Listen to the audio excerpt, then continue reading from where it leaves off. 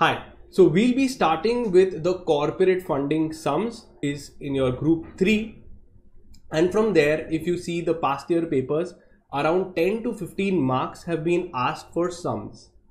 Now whatever sums have been there from the very beginning, from when this subject started in ICSI till date, I have covered every single sum. Okay, and I can assure you after the video or the lecture you will find this extremely simple. So just a small brief up about me. I'll be teaching you. I'm Zubair Jahangir. I have been teaching in ICSI earlier. I have also taught for the Bombay Stock Exchange. I am also a promoter of a software company and I've authored a book on GST. For CS, in CS, I am a professor for law. Now, in your corporate funding subject, there are different types of sums. So I have divided the sums into various types, and one we'll do the entire type, then we'll go to the next type. Now let's see. First is the letter of credit sums. Then is your commercial paper sums. Then are your sums on right issue. Then are your sums on working capital. Then is your date account convention for debt securities, and lastly your sums on ICDR. So the questions have come from these topics only. Now let's start with the first one, that is your letter of credit. Now first let's understand the concept of letter of credit. If there is an international sale, let's say there is a Indian seller. So let's say we are selling the goods. If we have to sell the goods in, for example, USA, there is a buyer in USA. Would you sell and dispatch the goods? Would you send the goods? And this person is going to pay you not in cash. It's not a cash sale. It's a credit sale. Tell me one thing. Would you dispatch the goods and expect that he will pay after a few years, few months, etc.? Would you dispatch the goods? No, sir. No. Firstly, in international trade, it is very difficult to enforce a contract. That means if there is a default, to go in that country to recover, then file a case, file an attorney in that country and then file a case, it becomes impossible. Okay, so in international trade today, there is a concept of LCs. That's a letter of credit. Now, what is a letter of credit and how trades today are done? LC is a very common topic, a very common in import-export. And these principles which I'm teaching you will be universally, or I could say globally applied. Okay, so all countries follow these rules. Now, so how does it work? I don't know the buyer. I tell the buyer I can't give you a credit sale. What after getting the goods you don't pay me? So then I tell the buyer that tell the buyer to give me a LC, a letter of credit or a guarantee that if the buyer will not pay or will default, the buyer's bank will pay me. Now tell me, is it safe to dispatch the goods? Isn't it safe now to dispatch the goods when there is a bank in a foreign country guaranteeing the payment that if there is a default, they will pay it? Is it safe or no? Yes, sir. Yes, it's absolutely safe now. So it works something like this. This is how the letter of credit system works. The buyer is there. The buyer, he and the seller, they enter into a sale contract. They enter into the terms and conditions. They exchange the emails. Now is the time of dispatching the goods, sending the goods. So the buyer will contact his bank and tell the bank that issue a LC to the seller's bank. Tell the seller's bank, don't worry, relax. If the buyer will not pay, we will pay. Okay. Now, why will the buyer's bank take the responsibility? Obviously, they must be having a contract among themselves. He must have given a security. Okay. And that is why the buyer's bank is giving. For me, I am safe. I will dispatch the goods. This is the letter of credit. So if I have to explain what is a letter of credit, it is a document that guarantees the buyer's payment. So I get a guarantee that the buyer's payment will come. Clear till here? Now there are sums on these letter of credits. There are sums on the letter of credit. What kind of sums are there? Have you heard in your bank, if you go, do you get an unlimited amount of loan? Would you get an unlimited amount of loan? If you have a credit card, do you get an unlimited amount of loan? Or you can swipe as much as you want? Or there would be a credit limit put up by the bank? Obviously, the bank would have put a credit limit. Here also, for the bank will put up a limit here, a LC limit, and this is what they ask you in the exam. Compute that limit, the letter of credit limit, the bank guarantee limit. So the formula is, first I need to find out the total consumption that the person is going to take in the entire year. Okay, so the total consumption that you want to take, for example, under the LC, the buyer wants a LC for XYZ amount. So this will be the annual consumption, annually how much he wants. So that figure we will get. Then we will see the total time period. What is the total time period? We will see total time period is equal to your lead time plus your transit time plus your use-in period. Divide by 12. So let's understand, and then I will tell you the logic of this as well. Okay, first we'll understand the terms. First, what do you mean by the lead time? Total time period is equal to lead time plus your transit time plus your use-in period. What do you mean by a lead time? Tell me, if I go or you punch in a purchase order, does it magically come to your godown? अगर तुमने purchase किया, if you have purchased something, will it automatically come? Or there is some time for manufacturing, for all the goods to come?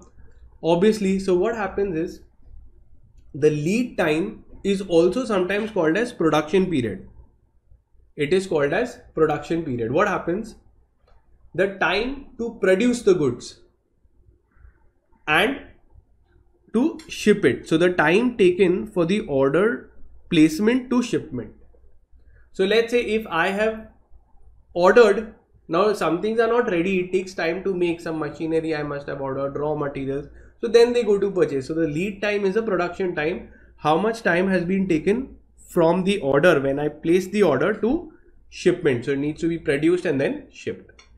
Then once it is put on the ship, do you think it will automatically come, or there will be a travel period also? Shipping period, etc. The transit period is the time taken for a ship to arrive at the importer's country, the entire travel time. They call it as the travel time. So for example, production period was 1 month. Transit period was, let's say, 5 days. And what is the use-in period? Okay, simply meaning credit period. Now when I have purchased the goods, the goods have come to me. If I make immediate payment, it is a credit sale or a cash sale? It is a cash sale. Very good. But sometimes in credit sales, they give you a time period, a buffer time, that it's okay, once you get the goods, after 2 months you pay to me. That is the use-in period. Clear till here? Now can I say the use-in period, in 12th we must have studied something called as a bill of exchange. Have you heard of that? A bill of exchange. It is nothing but a credit note saying that against XYZ purchase has been made and the payment will be made after XYZ period. So that's your use-in bills, is a bill of exchange drawn, and it is payable after a period. Okay. So we have the lead time, we have the transit time, we have the use-in period. You have to add up all the three once you add it up, you will get your total time period. Now, another figure we need to do the sums is your total annual consumption under letter of credit. For example, if I am the buyer, I require raw materials of 1 lakh. Do you think the entire 1 lakh in the entire year, is it necessary that the entire 1 lakh is taken on credit, or some can be cash sale? So from the 1 lakh, let's say if my annual consumption is 1 lakh units, my under LC, I might just want to purchase 30,000, yes or no? Rest I would not want to take it under LC, I might want to buy under cash. So in the calculation we require under annually, how many you require under LC, that is under credit guarantee, how much do you need? So that will be your annual consumption period, consumption under letter of credit.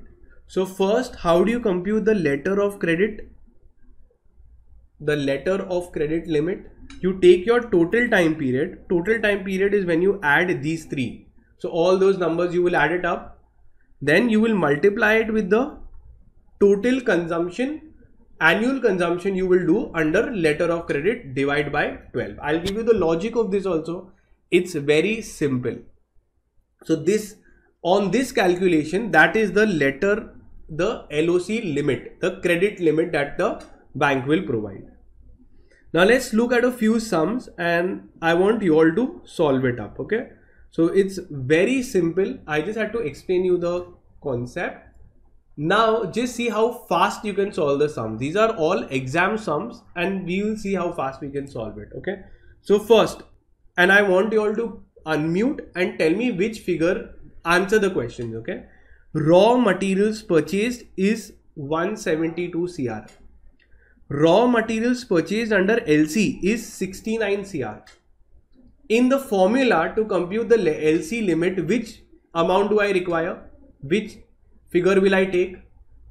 69. Very good. So is the annual raw materials, annual purchase under LC, that is your 69 CR. So this is the amount. Okay. So annual consumption under LC, it is 69 CR.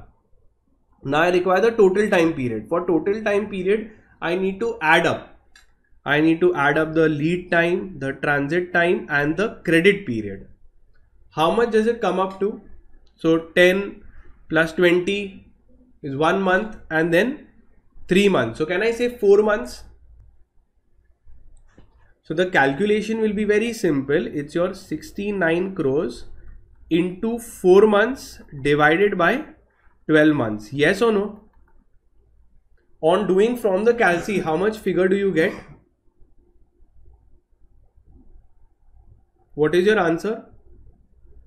22.9 crore. 22.9, that is your 23 CR. So this is your exam sum and this is how simple it is. First, as per the calculation, you require the total time period. So you will add up all those limits and you will see annual consumption under LC, how much it is there, divide by 12. Now let's see the next one, whether you can do or no. Okay. Now these are all exam questions. Okay. Next one I want you to do. First, calculate the letter of credit limit. So the limit is going to be calculated, credit limit. So what is the formula? We'll see. For in the formula, raw materials purchase is 250 crores, but the raw materials purchased annually under LC is 169 crores. Which figure will I use in the sums? 169 crore. Okay, very good. 169 crores will be used in our formula, 169 CR into the total time period. For total time period, I need to add up the lead time, transit time and the Usain period. Yes or no? So here they have given you the lead time and the transit time together and they've given you the Usain period. So if I add it up, how much does it come up to? 4 months, right? 4 months, divide by 12. So on the calci, when you do this, how much figure do you get? 56.3 crore. 56.3 cr. Okay. So very simple. Presentation is also very simple. You give the letter of credit formula, then give the calculation for total time period how you have done. Generally the total annual consumption under LC will be given in the sum, and then divide by 12. Clear till here? Now let's go to the next sum. Now the next sum also we will solve. First, Gulab is a newly incorporated company and it would like to purchase raw materials from domestic as well as other sources under LC. So under letter of credit, the company wants to purchase domestic sources also they want to buy, and from other countries also. On the basis of the following information, calculate the limit for letter of credit. So letter of credit has a formula, limit, credit limit has been given. I need to calculate. So very simple. Let's see how we will, what information they have given. First, estimated raw material for purchase is 240 crores, but the estimated purchase under LC for the financial year is 90% of this, that is 216 CR. Which figure will we use in the sums? 216 crore. Very good. We will use 216 CR. So they've given that it is 240 into 90%, you will get 216 CR. So we require in sums we will use 216 CR.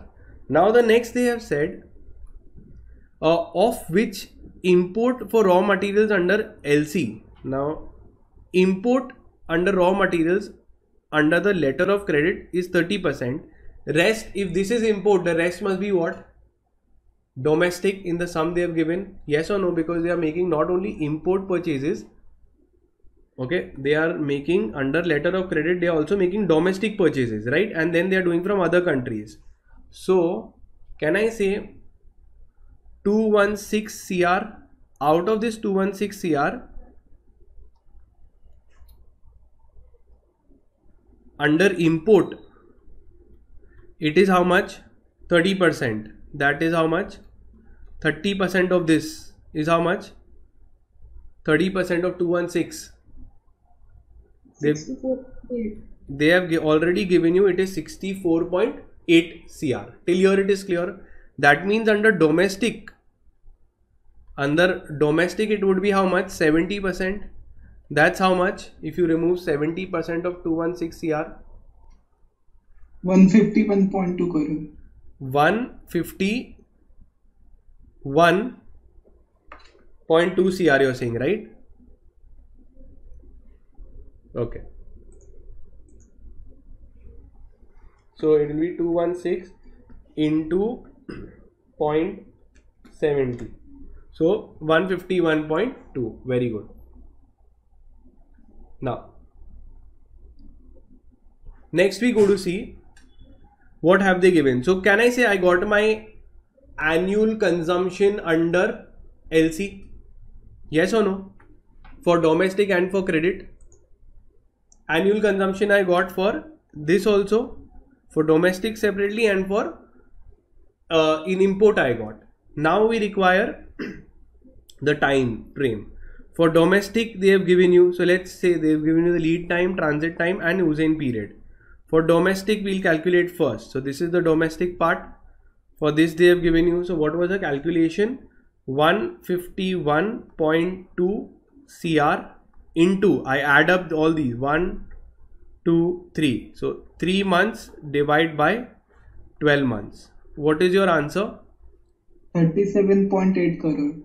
So it is your 37.8 crores. So let's see if that is correct. Okay. So your answer is how much? 37.8 crores. Very good. Now if I go for the other one, now this how they have presented it. The annual consumption is 240. Out of that 90% is only under LC. So we get 216. Then they bifurcated this into your foreign letter of credit and your Indian. So this is your domestic and this is your import. On this they got the figure, you know, by 30/70 they got this and this. Then they added the number of months. Here they got. Now if I see in the other one, okay, now for the import category, what will be the calculation? Very simple, it will be 64.8 CR into, now I'll calculate for this. Import, it's 2 months, 2 months and 4 months. How much does it come up to? 8. 8 upon 12, yes or no? 8 months divided by 12. How much does it come up to? 43.2 crore. 43.2 CR. Okay, let's see if that is correct. That's absolutely correct. Fine. So this was the last attempt in June 2022 sum. So very simple, you know the formula and you can do those sums. Okay. Now coming to the next one, which is about commercial paper. This is the type 2. Now type 1 was formula based, credit limit had to be calculated as per the formula. Now let's see the type 2, that is your commercial paper. First, what do you mean by commercial paper? Let's understand. If I say that an instrument is issued for short term, it is a money market instrument or a capital market instrument? For short term instruments, Money market. money market. So the regulator becomes RBI, okay, and it is maximum for 1 year. So commercial paper is a short term instrument. First, this is clear. Commercial paper is a short term instrument. When I say short term, means maximum it can be issued for how much period? 1 year. 1 year. So the maturity period, if a company wants to issue commercial paper and raise money in short term basis, they can take the money, minimum is 7 days. 7 days they can issue commercial paper, and after 7 days they will redeem it with interest. If they want, they can have a, you know, as many days, maximum is 365 days. Now commercial papers are issued generally by high-end companies, are issued by good net worth companies, or companies which have a good net worth. And when these companies with a good net worth wants to issue on want to raise funds on short term basis, अगर एक company है, if there is a company, उसको short term requirement है, it has a short term requirement, so it will issue commercial paper, raise the money, pay the interest, and then redeem the instrument. Till here it is clear. When I say companies which have a good net worth, that means they have a good credit limit. That means how much? So corporates which have at least a net worth of 4 CR and a rating of P2 by CRISIL or A2, you know, depending on which credit rating agency, but of CRISIL P2 or equivalent of any other agency, they will be allowed to raise and issue commercial paper. So good companies, when they want to, when I say good, means they have a net worth of 4 CR and have got a good rating also, up to max minimum rating they have got of P2. Now every CRISIL, every rating agency has different rating matrix, different rating numbers. So but 2 level, whichever is there, so A2 of another one or grade 2 of another one, anything, they have this rating. Now tell me, when a company is there which already has a net worth of this much and good credit rating, do you think we will force them that no, you have to issue secured, or we can say okay fine, you are big enough player, you can even issue unsecured? What do you think? Sir, can you repeat? So my question is, it's a good company. This good company will be forced that you have to, when you are issuing CP, you have to issue against some property only, or you can issue unsecured also. because they already have a good net worth, they have a good rating, so it is safe when they, even if they go for unsecured, they are issuing all of this on unsecured basis, yes or no? That is no security they have to provide. So in CP, these CPs are unsecured, they are not backed by any instrument, they are not backed by any property. Till here it is clear? Yes, sir. Why? Because law says that they are already have a good net worth. It's fine even if they go for unsecured. So the feature, or the one of the features, or I could say the characteristics of a CP is that it is a unsecured promissory note issued by credit-worthy companies, and they borrow on short-term basis. Concept clear? So in India, instruments which have been issued with a view to enable high rated borrowers to have raise money for short term borrowings, okay, can go for this. And the issues for one commercial paper can be issued in multiples of 5 lakhs. Clear till here? So you cannot have an investment. When I'm issuing, someone has to invest minimum 5 lakhs to get a CP. Till here it is clear, and it is traded also of 5 lakh rupees. So small retail players will not come here because the instrument itself is for 5 lakhs or in multiples of 5 lakhs, 10, 15, 20, 25, and will be traded also in 5 lakhs only. Clear till here? Another feature of a commercial paper is it is sold at a discount to its face value and redeemed at par. So if the face value is 1 lakh, okay, so it will be issued at discount. That means it can be issued at 95,000 issue price.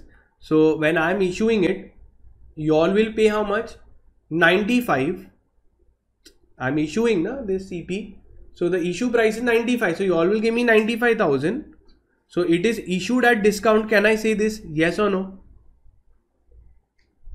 It is issued at a discount from its face value, and it will be redeemed at par. It will be redeemed at 1 lakh rupees. So what is your gain? What is the gain? 5,000. Rupees 5,000. Clear till here? Very simple. So the gain to the investor is the difference between the face value and the issue price.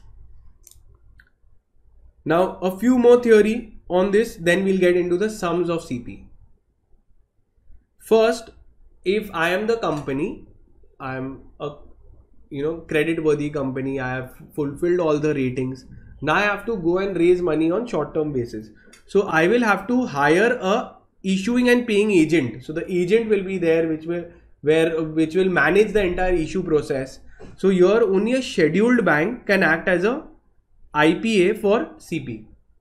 That means let's say if there is a commercial paper that I want to issue, you will come and subscribe to it, yes or no? So you will do the subscription, allotment procedure, refund procedure, all those redemption procedure, all of that I have to hire an agent, yes or no? An agent who will help me issue CP and redeem it also, pay it also. So only a scheduled bank can act as a IPA. So a scheduled bank is someone, a bank which is there in Schedule 2 of RBI Act. So scheduled banks are there. RBI has mentioned that these are mentioned in a schedule. You can, these are, you can appoint them as IPAs. Next, now you all unmute and tell me, is it necessary to issue CPs in electronic form only? Like people can subscribe it only in electronic form, or physical paper, physical form also can be issued, like how we had share certificates. Can we issue that way, or it will only be in demat form? What do you think? Quickly. Okay, very good. So let's read it. So first, with effect from 30th June 2001, banks, FIs, pension funds, etc. are required to make fresh investments and hold CPs only in demat form. Clear till here? So they have told the banks that please make issue only in dematerialized form. However, for others and those who were there before 2001, it is an option given to the investor and the issuing company. Before this, okay, before 2001, option was given that even the issuer can issue on physical form, and even the subscriber, if he wants, he can purchase it on physical form. Okay, so issue, holding, everything was allowed in not only in demat form but also in physical form. However, it has been, they are encouraged to prefer dematerialized form. Clear till here? Okay, now coming to the sums part. Now coming to what kind of sums have been asked from here. So the sums are asked on find the rate of return. What you have to find?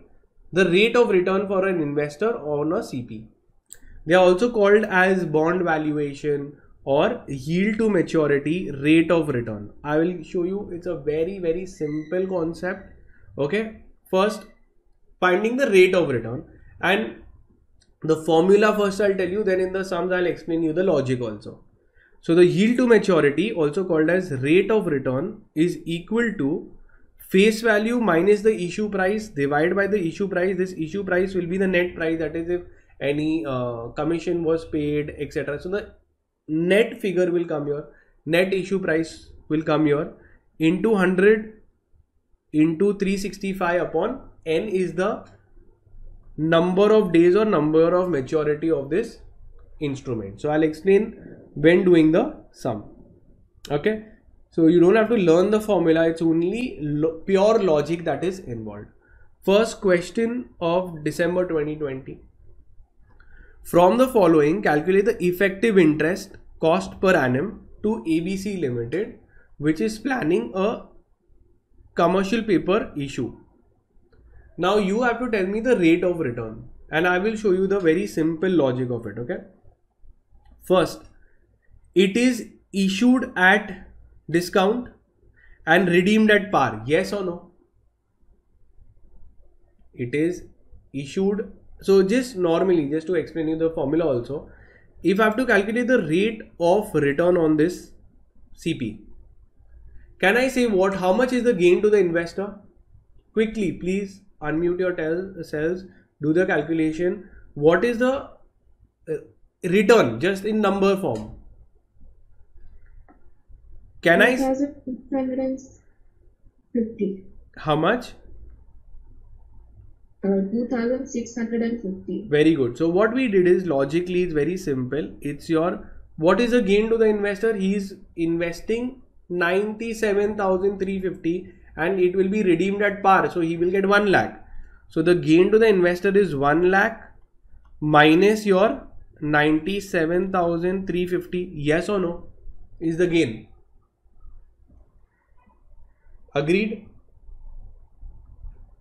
Now this gain he has got, that is your 2000. When you subtract this, you will get 2,300 and 2,650. This gain the investor got by investing how much amount? Rate of return I want to find. So the return on investment. So he got 2,650 by investing how much? How much did he pay for it? 97,350. Very good. So he paid 97,350 and he got 2,650. Okay.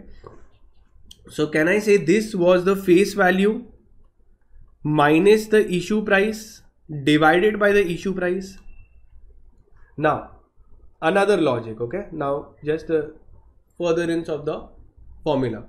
This return what we calculated, okay, into 100 whenever I do, I get percentage. Yes or no? This, if I multiply it, I'll come to know the percentage. This percentage I have got doing in the entire year calculation, right? But if I say this return I have only got in 3 months, because what is the maturity period? What is the maturity period? It is 3 months. So I have got this return in 3 months time period, yes or no? So I want to know for the year how much. So normally we say we got it in 3 months.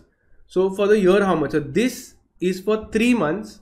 So therefore for 12 months how much? So can I say it is into, what is the formula? Into this return, when you calculate how much you get, 1 lakh minus 97,350, okay, divided by 97,350, okay.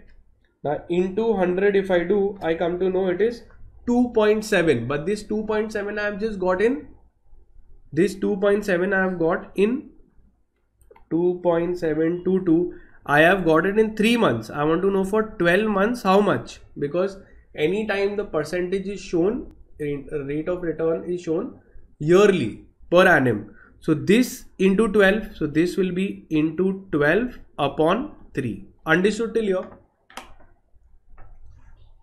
So 12 will always be the years because we always calculate yearly, okay? Upon the n is the maturity date or the tenure date. So you get the further answer. So you come to know that the rate of return is 10.89%. Till here it is clear. Now let's see the next one. I want you to try. So your June 2022 MSc would like to issue commercial paper. Calculate the effective interest rate of commercial paper from the following data. So let's read the question first. The face value is 10 lakh rupees. The sale price is 9,91,000. Maturity period is 120 days. Brokerage and other charges is 2.50%. Consider 1 year as 360 days. So first, as per our thing, we will do your face value minus your issue price divided by issue price into your 360 upon n into 100. Okay, upon 360 upon n. Now in this, the face value is given to you as 10 lakh rupees. Now issue price is your 9,91,000, but whenever they give you any kind of charges, okay, so these charges should first be deducted. That means if I am making a sale of 9,91,000, means the investment I'm getting 9,91,000, but out of that still amount is going to go in brokerage and other charges. So in hand I'm going to get less. I'll have to deduct the brokerage and other charges. Now this brokerage and other charges will be of face value. Okay. So whenever they give you anything as a percentage, it will always be of on the face value. So if we see your 10 lakhs into 2.50%, your 10 lakhs into 2.5 percentage, so it comes up to 25,000. So 25,000 minus 9,91,000, it will give you 9,66,000. 9,66,000 divided by 9,66,000, for a simple reason that in our hand we didn't get 9,91,000, we have to remove the brokerage and other charges. Okay, once this is there, then I will do into 360 divided by n. N is the number of days, maturity days, that's 120. So when you do this calculation, how much do you get? 10 lakh minus 9,96,000 divided by 9,96,000, okay, into 360 divided by 120 and into 100, you will get 10.55, that's your 5-6%. Till here it is clear? 10.55 or 5-6%. Okay. Now coming to the next one, that is your other type, that is your bank guarantee concept. Now as we saw, this is also similar to letter of credit, but letter of credit is mainly when we mean it is for international trade. It's more common in international trade. So now let's see your bank guarantee questions. Now what is a bank guarantee? The bank is standing as a guarantor, as a surety for someone, that don't worry, if he doesn't fulfill his obligation, if he doesn't pay the money, I will pay. Okay, so there will be three parties in a bank guarantee. In guarantees, always there are three parties. One is the guarantor. Here it is the bank. Okay, it's a bank guarantee. So bank is acting as a guarantor or a surety. Now it is taking surety of someone's performance. So that person who is applying for the bank guarantee, the debtor, borrower, etc., the purchaser, or any person called as the applicant, he will ask the bank that please give XYZ person a guarantee that if I don't pay, you will pay on my behalf. So the beneficiary is called, maybe it could be any person, it could be the seller of goods. So seller is getting a guarantee from the bank that don't worry, you sell the goods, on credit sale, he will pay you the money. So bank guarantee is an agreement between three parties: the bank, the applicant, and the beneficiary.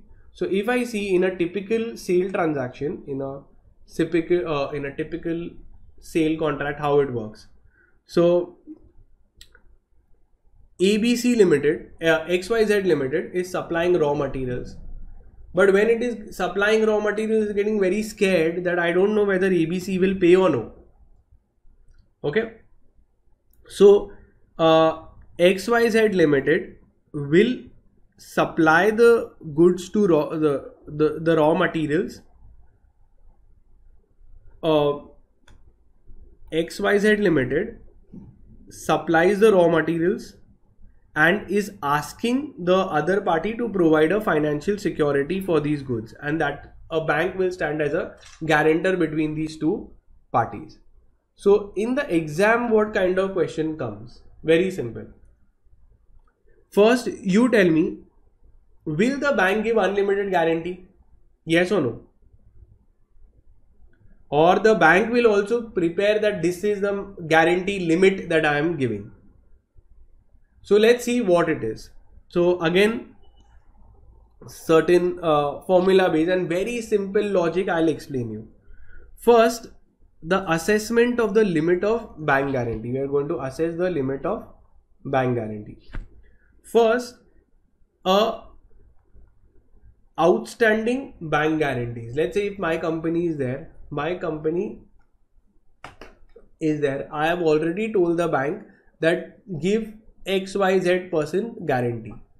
So I will see how much guarantees have been given on my behalf. So let's say of 10 CR guarantee has already been given. This is outstanding. So the bank, so this guarantee given by the bank is still going on. If I default, the bank will have to pay. Second, during doing business, I find that I need more guarantee to be given. So if during the entire year, if I find that I need the bank to give on my behalf, my behalf, I want the bank to give more 1-2 guarantees. So let's say of 3 CR, I have told the bank that give additional guarantee. So then I will come to know, okay, fine. We are calculating how much guarantee is standing for you. So 10 CR already passed, new one, 3 CR in the year, then less maturity, estimated maturity or cancellation of bank guarantee. Now let's understand what is this concept.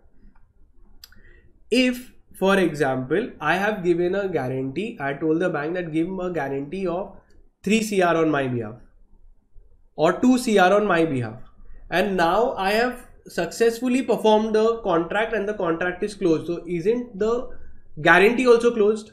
Yes or no? Yes, sir. Yeah, so then that is called as cancellation of the bank guarantee. When I have fulfilled the contract, or between us with the contract is successfully done, or the maturity has been done, then the bank will say, okay, fine, this gets released, this much gets cancelled, you've performed, you've paid, or whatever he has relieved you, he has said don't, not needed. So you come to cancel the guarantee. Let's say you cancel the guarantee of 1 CR. You told 1 CR guarantee is over, now you cancel that. So in net, how much bank guarantee is there?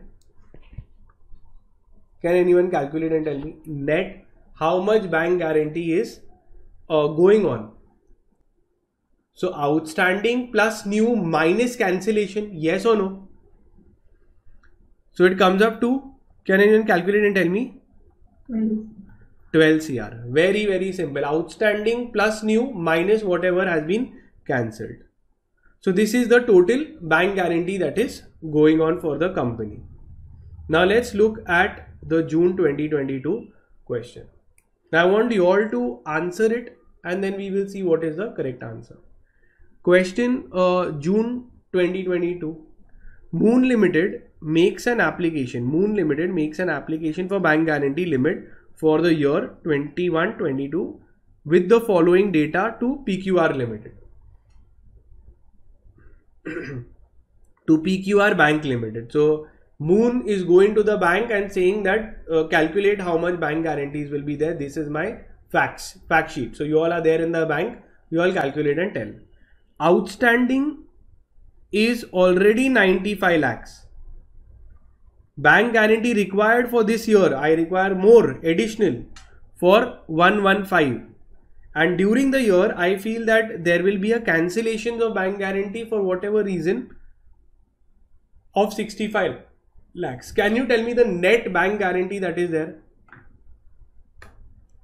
So what I will do, can you tell me the figures?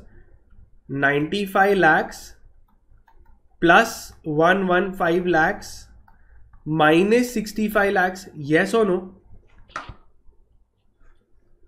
95 already there, 115 more needed and 65 will go away, will be cancelled. So what is the total? 145. 145. Let's see.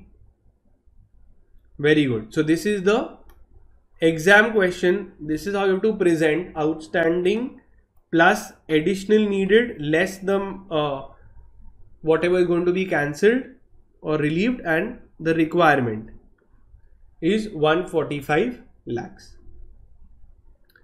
Now the next one, again this is a December 2021 question. Alpha Meter Technology Limited has an outstanding guarantee of 92 CR. Outstanding is 92 CR. During the year, the company has given new guarantees of 8 CR. Income tax assessment proceedings have concluded. The department has released the bank guarantees of 21 CR which the company had provided earlier. So what happened? There was an income tax case going on against me. In that, the officers had said to get a bank guarantee of 21 CR. I said okay fine, I'll give. Then I win the case. So that guarantee will get released, yes or no? Then they will say now you don't need to give any bank guarantee. Whatever you've given, you won the case. You don't have to deposit anything. That much gets released. That much will get cancelled. So good for me. And the department has demanded an additional guarantee.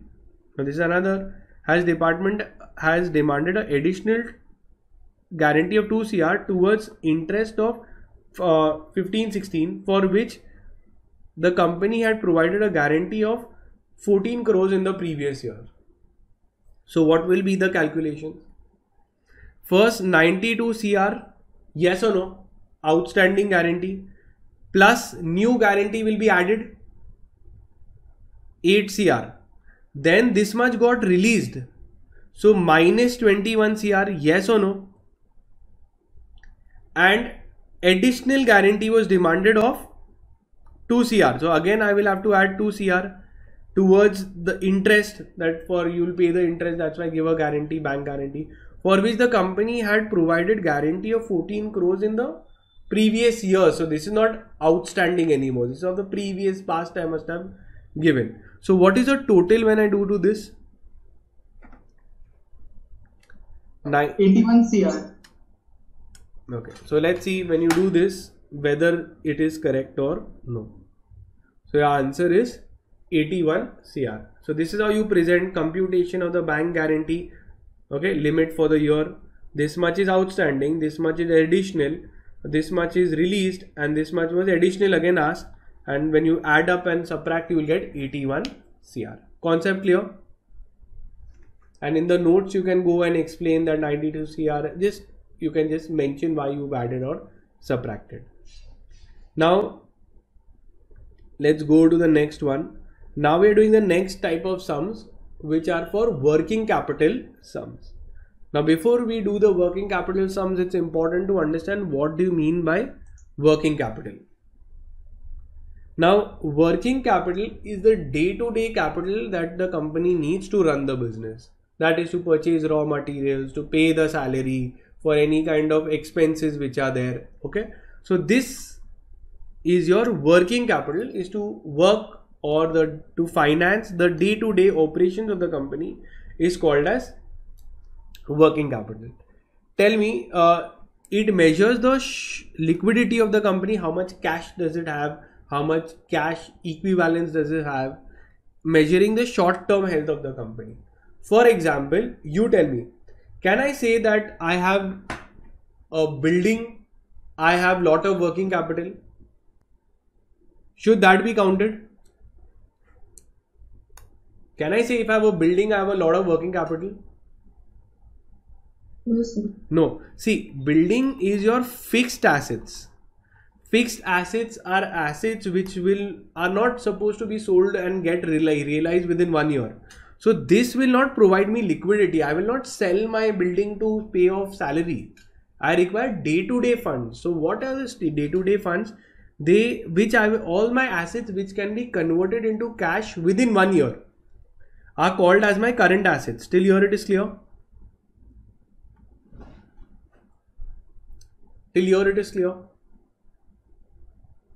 So all those assets which can be converted into cash. Now what can be which are those assets which can be converted into cash?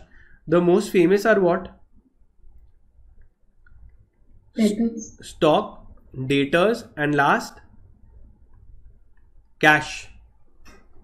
So my raw materials, my finished goods, I know I can sell it and get money from there. So within 1 year I will get. Debtors, those who have borrowed from me, they are going to pay me within 1 year. Cash. Let's say if I say that stock, debtors, cash, when I add it up, I have 1 lakh rupees. I have how much? 1 lakh rupees. So can I say that I have 1 lakh rupees, which I will get 1 lakh cash, which I will be able to use it in the day-to-day functioning of the company? So my working capital is 1 lakh rupees. But if I tell you, I also have some liabilities which I have to pay within 1 year. For example, outstanding salary, outstanding expenses, outstanding anything. I also have creditors who I also have to pay, creditors or bills payable. Okay, all this is there. Or if I have a short-term borrowing, short-term loan, and I have to pay off within 1 year. So can I say I have these liabilities, and let's say these liabilities are of 75,000.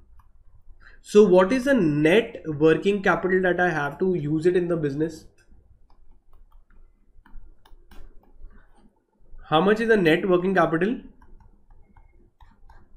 It is 25,000. So what do? Current assets less your current liabilities, you will get your net working capital.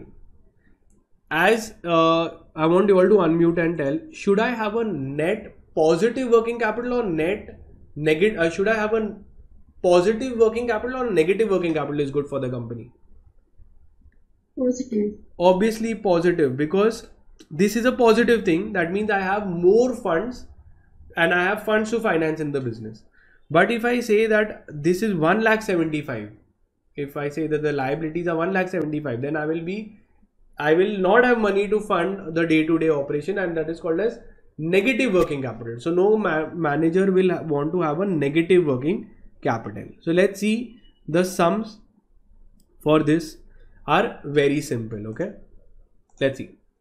First, okay, now the balance sheet is given. This is the question of December 2020. Balance sheet of X company has been given and its statement of changes in the financial position is given on the year 31st March 2019 are presented below. Now this is the balance sheet given. Assets and liability. I am concerned with working capital. They tell you to find out the working capital. So working capital on the asset side is your stock, debtors, cash. Inventory, amounts that is your stock, inventory is your stock, amounts receivable is your debtors, and this is your cash. Okay, accumulated depreciation, equipment, land, these are all fixed assets. Clear till here? So can you tell me what is my total current assets? When you add up all this, you will get your current assets. Okay, and if I see my current liabilities will be what? Amount payable, that is your creditors, and that's it. So what is the working capital that I get? 2370 plus 1300 plus 530, and your current liability is 2140. Working capital is equal to your current asset less your current liabilities. How much does it come up to? Quickly. 2060. Comes up to 2060. Okay. Now this is as on 31st March 2018. Yes or no? Now here they've said that balance sheet of X Limited has been given of 2018 and changes in financial position of 2019 are prescribed below. So they have also given you the other where they've given you the changes in working capital. Calculate the working capital of 2019. This we calculated is of what? 2018 we calculated. In 2019 we will see what is it. They just given you a statement of changes for this year. So we see here they've given you increase in working capital is 340. That's it. So they just given you the direct increase in working capital. So can I say this plus how much was it? 340 is equal to your working capital for 2019? Yes or no? How much does it come up to? 2400. 2400. Okay, so let's see what is the answer. So this is for 5-mark question. Okay, so you can present it saying the change is first 2400 is stock, debtors, cash minus your payables which were there. You will get your working capital. Then the changes you add it up and you will get your working capital for 2019. Now coming to certain committees which have been given for working capital. Now let me explain what is the scenario here. The government of India have set up various committees to determine how much working capital loan should be given. कि working capital loans कितना देना चाहिए. You have come for a loan for day-to-day operations. For working capital, you require loan. So these committees, they have come and they all have given various methods to assess that, you know, for banks, this mainly methods are for banks. That these banks will follow, they will apply and they will say this is the maximum working capital loan that we can give you. Understood till here? So 3 important committees that are there. The Nayak committee, Tandon committee, sums come on these 2, and Chor committee. Let's see the first committee that is important from exam point of view also. That is your Nayak committee. It's called as turnover based committee. Very simple. It's also called as turnover method. Why? because they say whatever is the turnover, whatever is your company's turnover, 25% is assumed to be working capital that you will require. Till here it is clear. How much ever sales is there, 25% of that is what we believe is what is the working capital that you will require. तो जितना भी तुम्हारा sales है, turnover है, उसका 25% हम लोग मानेंगे कि आपको वर्किंग कैपिटल की जरूरत है, उतना वर्किंग कैपिटल आपको रिक्वायर्ड होगा. अब जब लेट्स टेक एन एग्जांपल, अगर 1 लाख टर्नओवर है, if turnover is 1 lakh, can you tell me according to Nayak committee how much is the working capital? 25,000, that is 25% is the working capital requirement of the company. Now out of this 25,000, they are saying how much loan is to be given. They are saying out of 25%, 5% should be promoter's contribution. The borrower himself should remove 5%. So maximum working capital loan that can be given is 20%. Concept clear? By the bank. 5% he needs to get, 20% we will give, so it will meet up his 25% requirement. So in this sum, how much does the borrower have to get from his own pocket? 5,000. 5,000. Perfect. Okay? Now let's understand this turnover method. This method is assessing the working capital requirement of Nayak committee. It was headed by PR Nayak, examined the adequacy of institutional credit to SS sector and gave its recommendation. So mostly it was for the small scale sector which was there, but for non-SSI also he has said when this logic should be applied, when this method should be applied. So it has said that this calculation should be done under this method: bank credit for working capital purposes for borrowers requiring fund based limits up to 5 CR for SSI borrowers and 2 CR in case of other borrowers. Under this method, bank credit for working capital for borrowers requiring fund based limits up to 5 CR is for SSI, and for for others it is 2 CR, may be assessed at 25% of projected annual turnover. So they have said for SSI up to 5 CR and for non-SSI up to 2 CR, they have said that the credit limit is being given. Now this is when they require loans up to 5 CR or loans up to 2 CR, then this method will be applied. What we need to know is 25% of the turnover is their working capital requirement. Out of that, 5% you have to get. Now one very important part, okay, so which I'll come to it in short time. This method is applicable only when SSI seek to borrow up to 5 CR and non-SSI try to borrow 2 CR, then this method will be applied. Now this is very important, and generally students are unable to understand this point, okay? Since the bank finances only the intended to support the need based requirement, so how much you need, that much only we are going to finance. The bank will not give you more. How much ever you need, it's a need based requirement, and need we have assessed is 25%. हम लोग ने ढूंढ लिया कि 25% जितना ही आपको चाहिए. The available net working capital is more than 5%. So let's say if the borrower already has more than 5%, so we will only give the balance amount as loan because it is only to meet the requirement of 25%. Means what? Let's understand. 25% is the working capital need of the company. Yes or no? Yes or no? Yes, sir. Yes. Out of that, borrower has to get how much? 20%. Borrower will get how much? 5%.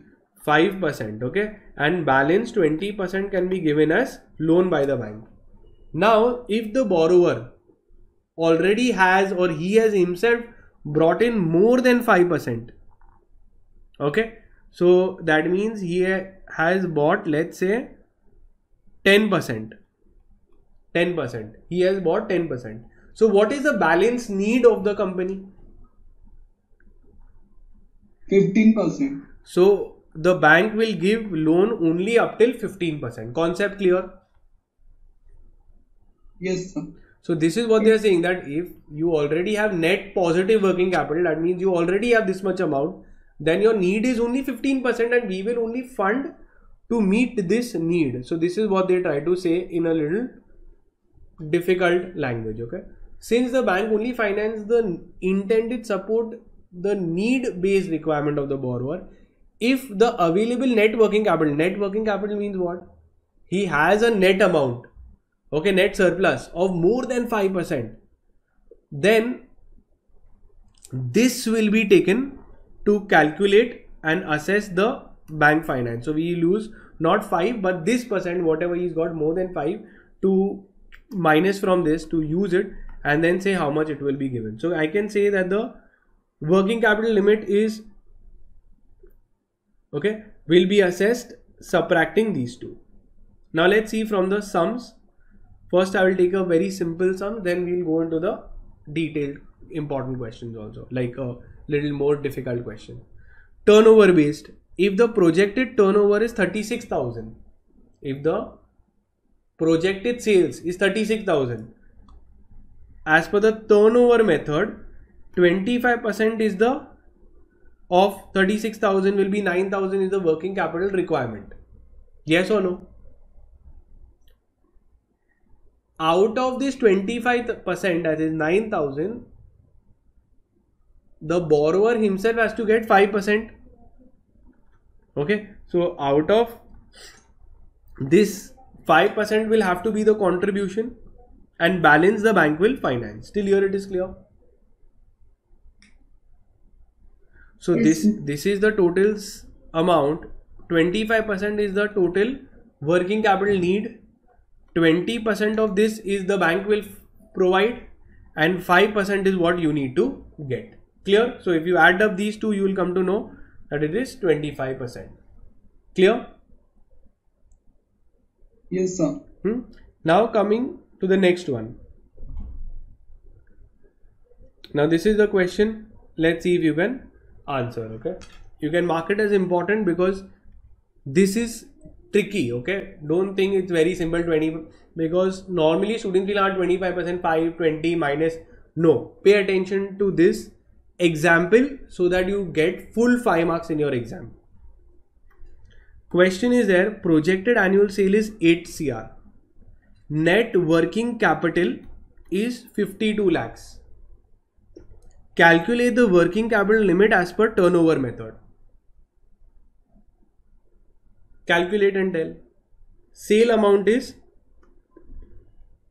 8 CR. Out of this 8 CR, we will believe that how much is the working capital need of the company? 25%. That comes up to how much? 2 CR. 2 CR. So 2 CR till here we are right. Now this is the need. The borrower has to get 5%. But they've also said that the net working capital, that is, net working capital means the borrower already has this much amount. Yes or no? Current asset minus current liability means it is net, means he already has 52 lakhs with him. Yes or no? Yes. He already has 52 lakhs. So let's see what we are going to do. The bank will say that, listen,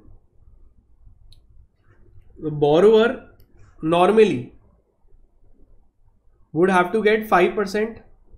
The borrower in this would have to get 5%. How much is 5%? 40 lakh. Is 40 lakhs. But already this guy already has how much in his pocket? 52 lakh.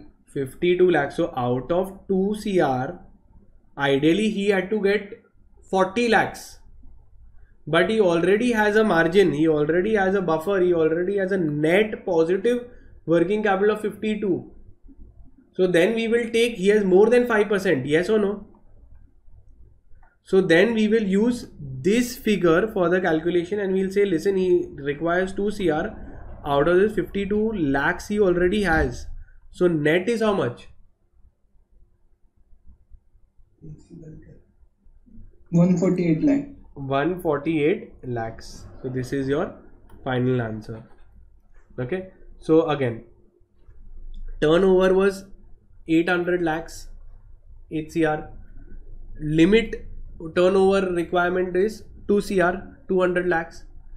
Out of this 200 lakhs, the bank, 20% is the bank, 60 lakhs would have given, and 5% the borrower would have got, 40 lakhs.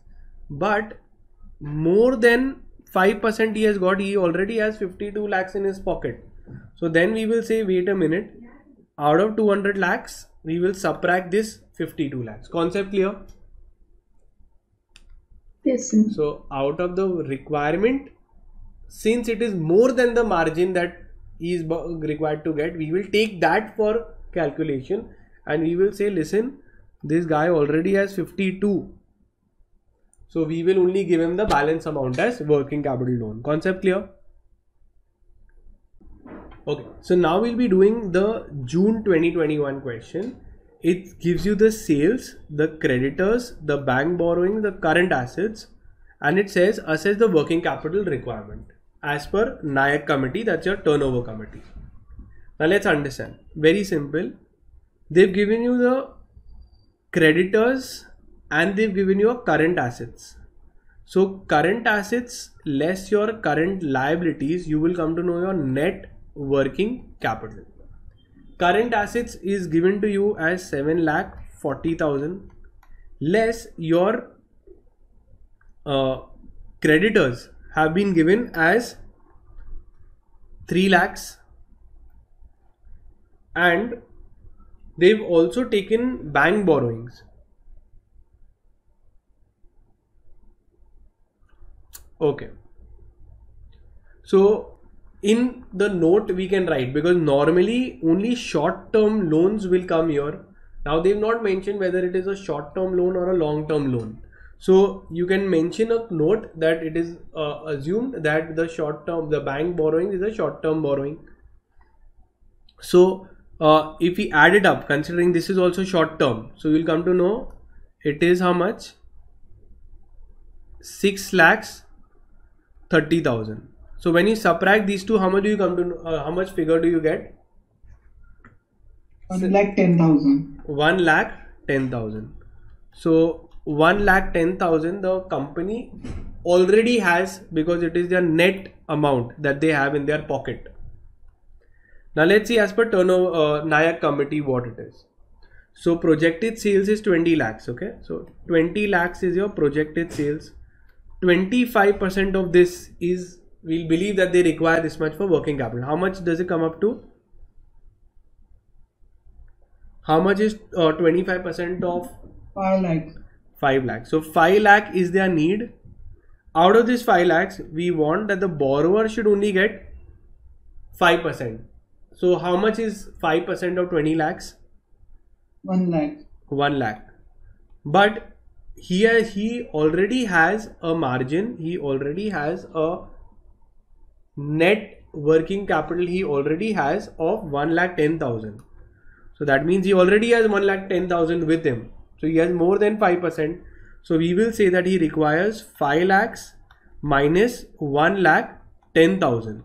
Yes or no? So whatever is the working capital requirement, out of that the person already has 1,10,000. So how much more does he need? 3,90,000. How much? 3,90,000. So this much the bank will finance. Okay. So 3,90,000. So they've done the same thing. First they found the net working capital. They've added the current assets, current liabilities. They came to know that they have a net, that is more funds. They have a 1,10,000. Okay. Then they found out the minimum working capital that they need, that is 25% or 20 lakhs. Then they said that the borrower's contribution is how much? 1 lakh, but the borrower already has 1,10,000 with him. Okay, net working capital. So then we will finance out of 5 lakhs, we'll subtract what he already has, and for 3,90,000 which he is short of working capital, that we will finance or give him. Next, again of Nayak committee. Let's see. Somax Kanda printers approached the bank. Okay, so this printer limited approached the bank for working capital facilities. The projected annual turnover for the company is this much. So we know that the sales is of 1,85,000. Sorry, it is of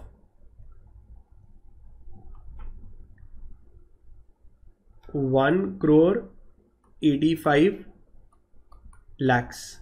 Okay, so this much is the sale. Now explain the assessment of the working capital requirement by Nayak committee and compute the working capital finance which can be extended by the bank. So very simple, they've asking us to explain. So we will explain that 25% is there, out of that 5% he has to give. So I think it's a theory question. Okay, very well, we can explain. So out of this figure, 25% the company will finance. The need of working capital need is, or 25% of that the borrower is supposed to get 5%, and the difference is the maximum permissible bank finance. Till here it is clear? Yes, sir. Yeah. So very simple. Out of the sales, 25% is there, 5% he has to get, balance 20% the bank will give. So it's very simple. You could just go to see the sales. 25% is the working capital need, 5% the borrower will get, and 20% the bank will finance. If the borrower is getting more than 5%, then the bank will finance only the difference amount, the lesser amount. Now coming to the next type of committee, okay, which is your Tandon committee. Now Tandon committee was set up to find out that how much is the maximum permissible bank finance that can be given for working capital needs. Means working capital के लिए, for working capital maximum कितना finance कर सकते हैं, how much finance maximum can be given for working capital needs. So they have divided it into 3 methods. How many methods Tandon committee has given? 3 methods. First method, they said to find out the maximum permissible bank finance, you take current assets less your current liabilities, 75% of it. So we'll say that how much do you require for working capital needs? So the maximum amount we can finance is current assets less your current liabilities. You find that amount, 75% of that can maximum be given. In the second method, you take 75% of current assets, then whatever figure comes, you less with your current liabilities. Till here it is clear?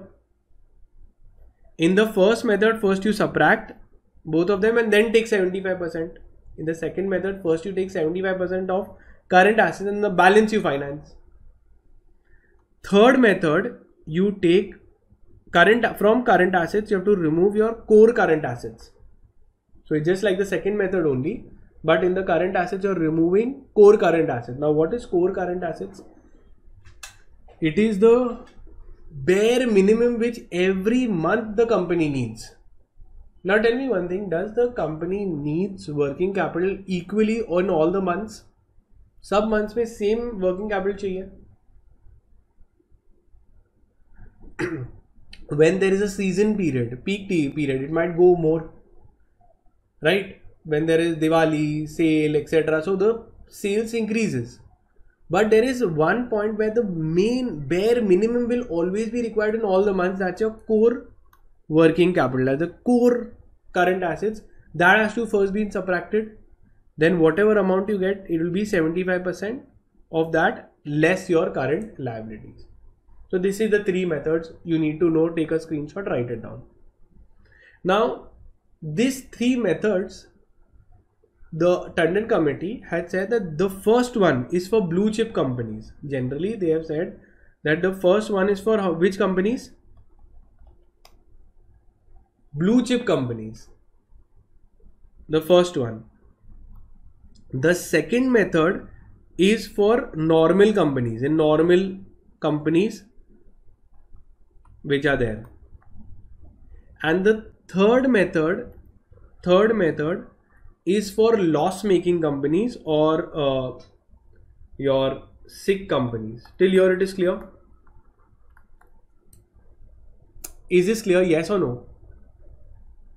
Yes, sir. Yeah. Now let's understand why. Why is first method for blue chip, that is your best companies, Reliance, Tata's, etc. Because if you go to see, when you apply the first method, you will get more amount of loan. And in the last method, you will get the least amount of working capital loan. So let's take an example and you will get an idea. Keep your calcs ready. If your current assets is 100, your current liability is 30. Okay. Can you tell me in the first case how much loan will you get? 100 minus 30 is 70. 75% of 70 is how much? 52.7. 52.7.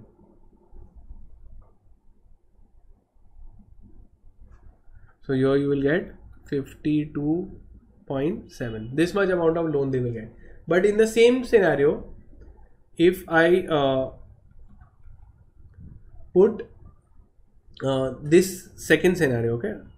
Now 75% of current assets, that's 0.75 of 100. Whatever you do minus 30, then how much do you get? 45. 45. So did you see that they ended up getting a lesser loan? Current asset, current liability was same, but because of this formula, in the second method you're getting less amount of loan. So this is the maximum finance that the bank will give you. And in the third method, they're also saying that let's say the core current assets is 10. The company always requires 10. So then it will be 0.75 minus 100 minus 10 minus 30. That comes up to how much? 37.5. 37.5. Concept clear? So in first method you get the maximum loan. That is why they applied for good companies. For average companies they apply the second method. And for sick companies they apply the third method. Concept perfectly clear? Yes or no? Now, so just write down the formulas and then it is very simple to solve the sums. Okay. Now, maximum permissible bank finance by Tandon committee. So this is a theory. Same thing which I have told you they have given here. You will directly go to the sum. And also one more thing. When in the second method also when you do the calculation, they say that the minimum current ratio which works out after doing the sums etc. you will come to know that is 1.33:1. So this is the ratio in the second method comes up to 1.33:1. Okay, current assets to current liability ratio. This they've given. In third method it will come up to minimum current ratio under this method works out to be 1.5:1. Just you have to remember this. Now, then the theory of the third method is Chore committee. According to this committee under the chairmanship of Shri K.B. Chore, they said that for the cash credit system, very simple, he just said that apply the second method of Tandon committee. For normal companies which rule is there, apply that. So even if they ask you for Chore committee, okay, you will apply, they don't have given a separate formula or something. They've just said that the committee recommended assessment of working capital requirements as per the second method of Tandon committee. Concept clear? Yes, sir. So in this committee also I just have to apply the second this. Can anyone remembers what was the formula? 0.75% of the current asset minus current liability. Perfect. Clear? Now let's do the sums and see how it goes. Now this is the sums.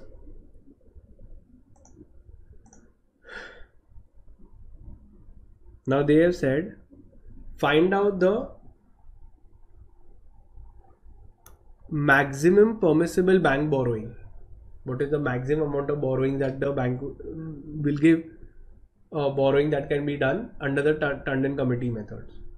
So they have given you the existing current assets, existing current liabilities. Very simple. The current assets are how much? Raw materials, work in progress, finished goods, receivable. Other than this, when you add up all this, you will get 14,18,000. Current liabilities also they have given you is 14 lakhs. Okay, and the core current assets they have given you is 3,80,000. Very simple. Yes or no? Yes, sir. Yeah. Yes, sir. Now in this the current liabilities they've given you 4 lakhs, 2 lakhs and 8 lakhs. Now again one more important thing is the bank borrowings. Okay, the will be excluded from the current liabilities now. Pay attention why, and you tell me whether you understood it or no. Now what am I calculating? I'm calculating the maximum permissible bank finance. Yes or no? Yes, sir. If I come to know that the maximum permissible bank borrowing is 20 lakhs as per the method. Okay, as per the method I'll come to know that the max is 20 lakhs. So then we will see that how much is eligible loan can be given. Eligible borrowing, how much it is there. So if they already have existing loans, like after calculating the maximum permissible bank finance, then we will say that how much loan they've already taken. Then we'll say out of the maximum finance that could have been given is 20 lakhs. Out of this, the existing loan is of 8 lakh rupees, right? They already have taken a 8 lakh rupee loan. So how much more can be given? 12. So this calculation we'll do later, right? So in my current liabilities, I should not calculate loan because this I'm going to adjust it later. Right now I'm just finding how much maximum loan the company can be given on basis of all of that. Then we'll see that from that maximum limit, how much they've already taken. Balance will be the loan given to them. Clear? Yes or no? Yes, sir. Yeah. So then what we will do, first method, let's do as per method 1. Okay, it's 0.75 current assets 14,80,000 minus your, how much will I take? How much will I take? 6 lakhs. I will do the calculation with 6 lakhs only. The borrowing, we'll see that after I come to know, then I will subtract the borrowings. Then I will, so in the calculation, current liabilities, you should exclude loans. So 6 lakh rupees. Then how much does it come up to? 8,80,000. 8,80,000, 14,80,000 minus 6 lakhs is 4,80,000, right? Yes or no? Say 8,80,000. So it will be 8,80,000 and then of that 75% minus 6 lakhs, 8,80,000 you get, and then into 0.75. So how much do you get? 6,60,000. Perfect. So you will get 6,60,000. 6,60,000. Now, as per the first method, he is eligible to 6,60,000 maximum. Out of that, he has already exhausted it because he already has 8 lakh borrowing, yes or no? Yes, sir. So will you give him more loan? No, sir. So as per Tandon committee, when you apply, they will say you can't give him more, he's already taken more instead. Okay, so 6,60,000 as per the first method. Then we will tell that, listen, the maximum is 6,60,000, but already he's taken 8 lakhs. So only excess borrowing will not be allowed to him. He has done excess borrowing, yes or no? So the excess borrowing can be converted into long-term debt, is what they are saying. That, you know, for this is the working capital loan, this is the maximum working capital limit that should have been done, but he's exceeded that the short-term loans that he can take. So therefore it should be converted into long-term. Clear till here? So maximum permissible bank finance is for working capital, short-term basis.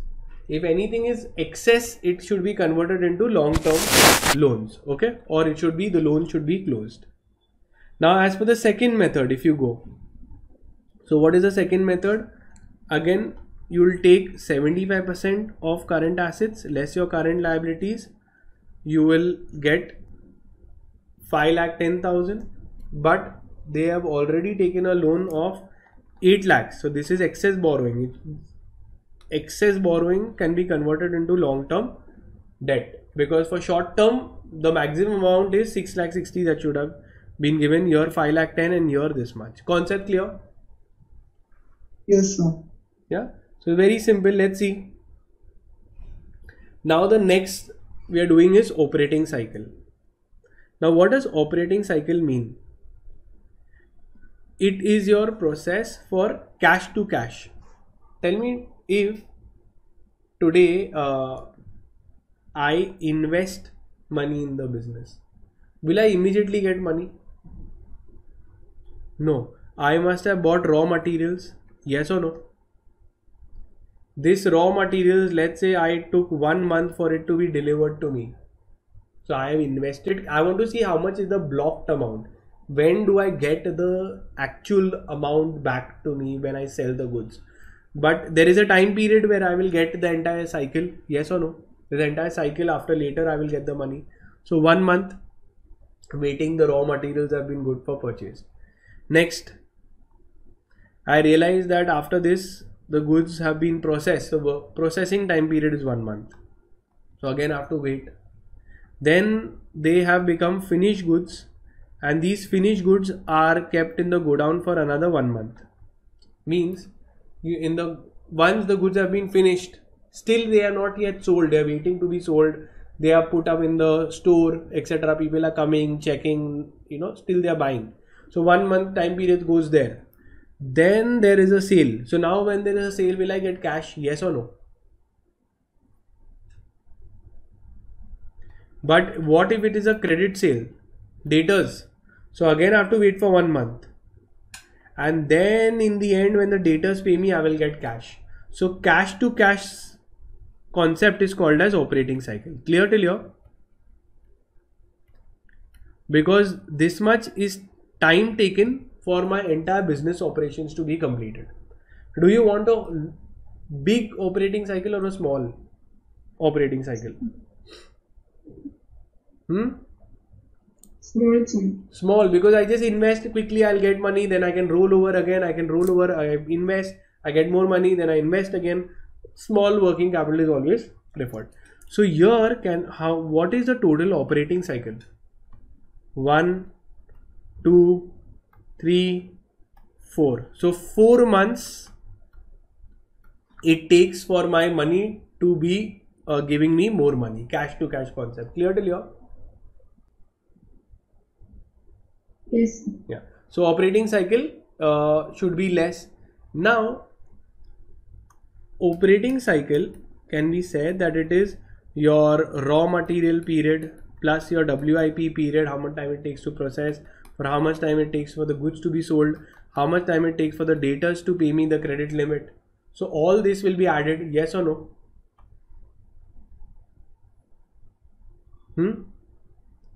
to know the operating cycle? Yes or no? Yes. But creditors, those who are giving me credit, you can go and purchase, that days will be subtracted. Yes or no? Because that is actually good for me, because they are telling that without, for example, here I invested cash, then it is 4 months. But if imagine someone is giving me raw materials, but I have to pay the cash after 1 month. So my operating cycle will already start. Yes or no? 4 months time is taken from cash to cash. But if my raw materials supplier is saying, fine, you take the raw materials, but pay me cash after 1 month. So my cycle will start when my money is still not gone out. Yes or no? Yes, sir. Means the credit period given to me is very good. So that will help me reduce my cycle. Okay, because my cash is not gone, but the cycle has already started. So the operating cycle can be calculated by adding all of this and subtracting the credit period that is given to me. Creditor's time period. Concept clear?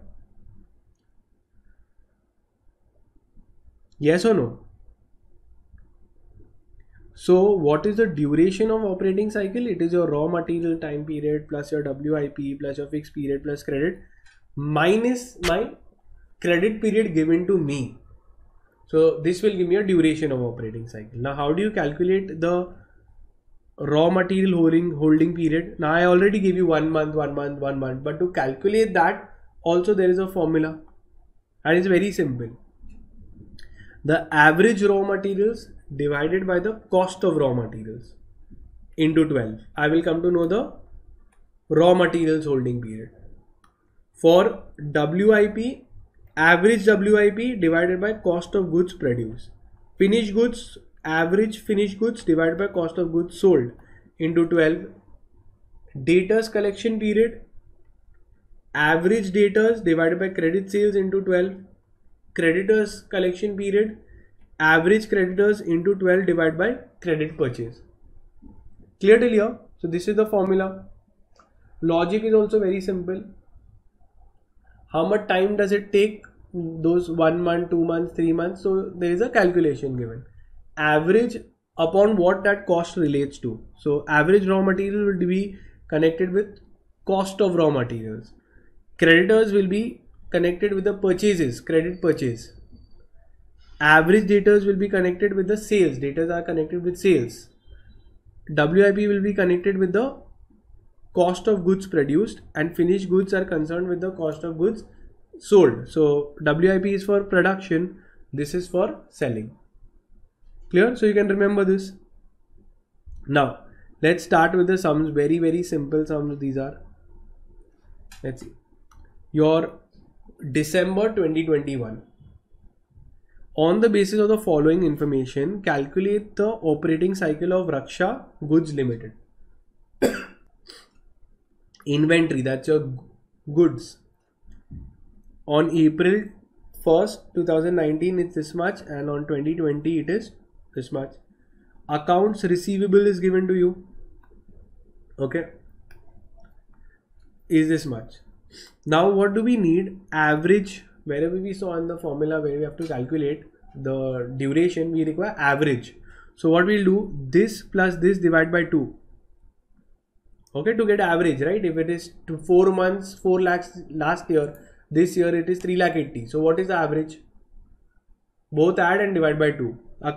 So you'll get your average stock and average debtors by adding and dividing by 2. Sales is given to you. So sales, accounts receivable, that is your debtors, will be connected with sales, and cost of goods sold, inventory will be calculated with your cost of goods sold, are this much and this much. Clear? So if I have to take the raw material, the inventory period, okay.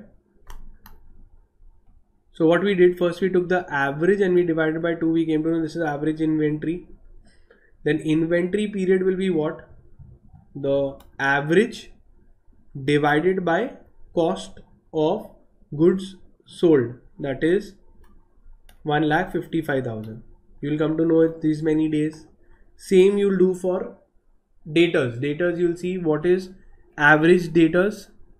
Then daters are with connected divided by sales. So this is your sales into 365. You will get these many days. Operating cycle is when you have to add your inventory period and your or any other period. So they're giving you inventory and your daters. Concept clear till here? Yes, sir. Yeah, very simple. Then comes to right issue questions. Now, what are rights issue? When the company wants to raise additional funds, जब company को ज़्यादा पैसे की ज़रूरत है, they want to raise more money. So instead of going to public, they can go to the existing shareholders and tell the existing shareholders that listen, we will issue securities, existing shareholders, we will offer shares to them at discount, because the loyalty discount will be given to them. Plus I am not going to spend on marketing etc. because they are already there. So right issue I given them at a lower price. Some will subscribe, some will not subscribe. So whoever subscribe will get the rights to the right issue. Clear till here? Concept is clear. We do it in company law. Now tell me one thing. When the person is investing, the existing shareholder is investing, will he get at a discount or he will get at more than the market price or at market price? Existing shareholders will issue the shares at discount or no? Discount. Yes. So now we are going to calculate what is the value of that right. What is the benefit to the investor? Concept clear? What are we going to find out? What is the benefit to the existing shareholder? So first, the concept is, the calculation is also very simple. One can calculate, so I'll explain it when I'm doing the sums. Right now I'll just explain. The number of right shares is the market price minus the price divided by the total number of shares that he will be holding. Okay. Note, floating cost is to be ignored while calculating the value of rights. So I'll explain in the sum. It's very simple. Don't require some additional understanding for it. Pay attention. In June 2022, they asked this question. Solar Limited decides to issue 6 right shares for every 11 shares held. So 6 shares will be issued. So these are your right shares. Yes or no? For every 11 held, right? This is what is written, right? So these are the old and these are the new. So for every 11 shares held, you're going to get 6 right shares. Right shares are priced at 561, okay, and the right price, okay, is traded at 785 in the market. So what is the market price? I'm going to go full logical. There is no formula. 785. 785 is the market price. Yes or no? Now it is offered to the investor at what price? 561. So right issue price is 560. How much benefit did he get?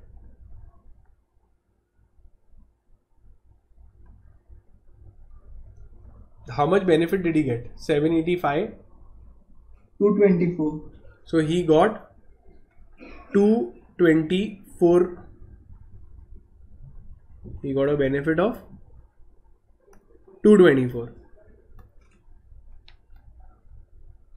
Now, this he got it at a certain ratio, yes or no? That means for every 11 held he got 6. So he got 1 share or 6 shares? 6 shares. So he got total 6 shares. So what is the benefit that he has got? 224 into 6, yes or no? Yes, sir. Because he is getting 6 right shares and the benefit is 224. So for 6 shares he is going to get how much benefit? 1344. 1344. Now this entire thing he has got on one share, on total number of shares, or how much he had to held? 17. Total. No, it was how much total shares that he had to hold to get this benefit? 11. 11. So he had to hold 11 shares to get this benefit. So how much does it come up to?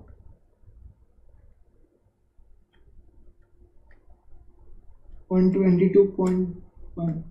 Correct.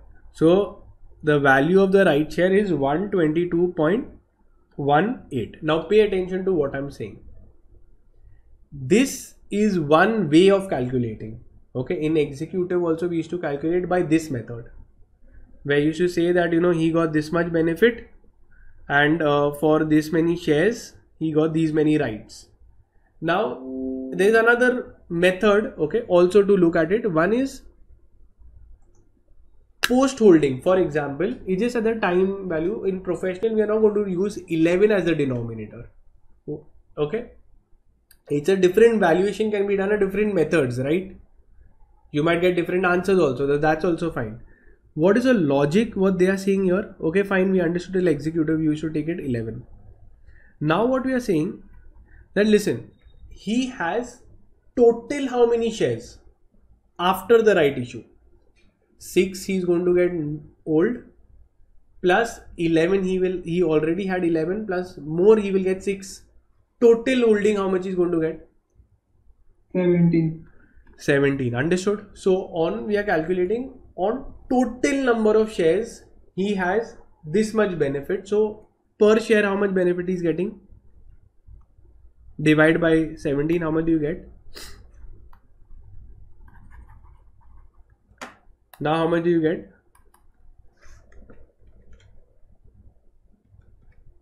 79.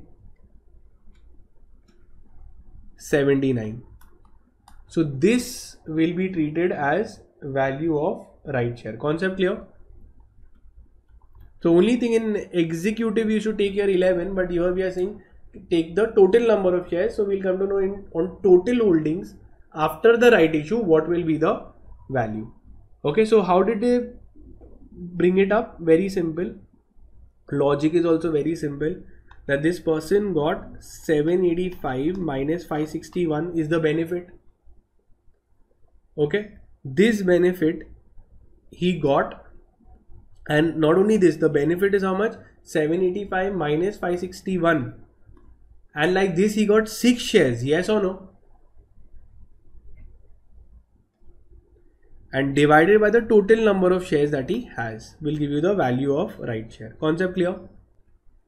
So you can write down the formula etc if you want, okay, just for presentation purpose, that right share divided by total shares. Understood?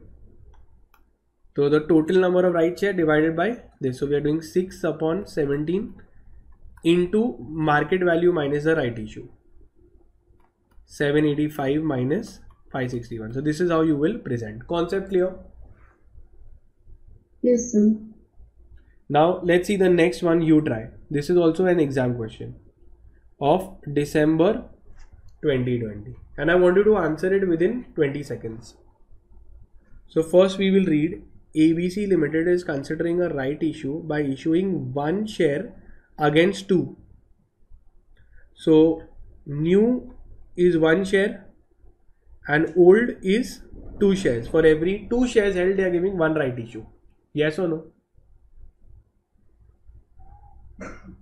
To finance a project requiring 4.5 CR. Flotation cost. Flotation cost always will be what? What did I give it? It is to be ignored. Company currently has 18 lakh shares outstanding and the current price is rupees 100. What is the current price? Just remember the formula. We just require as per the formula. That's it. Current price is 100. The subscription price is 50. So can you tell me, as per the formula, what is the benefit the person is getting? It is of 100 rupees. He is getting for 50. So can I say 100 minus 50 is the gain to the investor? Yes, sir. He is getting this. He is getting one share. Okay, so one will come here into one. If they were giving two, then two shares he would have, the benefit would be doubled. Here he is getting only one, and divided by the total holdings, like on the 3. How much do you get it? 16.66. Okay, 16 point. So value, same thing you can write, present it nicely, and you get value of right is 16.666 is 6.7. Clear till here? Yes, sir. Yeah. Then we'll be doing the next one, that is the day count convention for debt securities. What we're doing? Day count convention for debt securities. Very simple. Debt securities get interest on their securities, yes or no? Debt security, debentures, bonds, on that interest is payable, yes or no? Yes, sir. Yeah. So now the interest is payable if, for example, there is a leap year. Instead of 365, there will be how many days? 366. 366. So how many days extra? 1 day. 1 day extra. Second scenario, if the due date, okay, on the due date on which interest is to be given is a holiday, so that day banks will be closed, the company will be closed, or it's a Sunday, so next day we will give, right? So how much delay is there? 1 day. 1 day. Now tell me, is this a very big 1 day? Is it a very big calculation or something? No, sir. No. But by law, we have to clarify what will happen. Should we take 366 or we should take 365? For Sunday, that 1 day delay is there, what will happen of that? We have to, in law, has to be explained or no, so that all the companies follow a uniform policy. So it's a day count that we are going to do. But the day count is important because law has to specify उसका करना क्या है, क्या करना चाहिए उसका. Clear? So SEBI has issued a clarification, 2 clarification they have done for what is leap year and holiday. So day count for debt securities for your regulation 2008, SEBI has provided 2 clarification for that day count. Very simple. Okay. First one though, on reading only you will come to know. For example, if the due dates are set, I want to ask you, okay, logically, due dates are set because on one due date, since it was a Sunday, it was paid the next day. Should the new schedule be followed now? Every time we should take from there, half yearly, 3 months, or we should not disturb the schedule pattern. That should always consider this one Sunday as a off day, as a just a one-off case. Yes or no? Should you disturb the payment pattern? No, sir. No. So first, very good is the subsequent coupon schedule should not be disturbed merely because the payment date in respect of one particular coupon interest date has been postponed. Clear? Because it has fallen on a holiday. Till here it is clear. Should you disturb the payment schedule? No. Common sense. Why? Okay, doesn't make sense. You should not. Second, do you have to pay for that one extra day? No, sir. Obviously not. See, what is happening if the interest payment falls on the holiday? Then the payment will be made on the following working day, that is the next working day. Okay? So we'll not pay on Sunday, we'll pay on Monday. So for that Sunday, do you have to give interest? Answer is no. However, the dates of future coupons would be as per the schedule only. Only this, because it fell on Sunday, will be given on Monday. Rest all the schedules will be set. Yes or no? Yes or no? Yes, sir.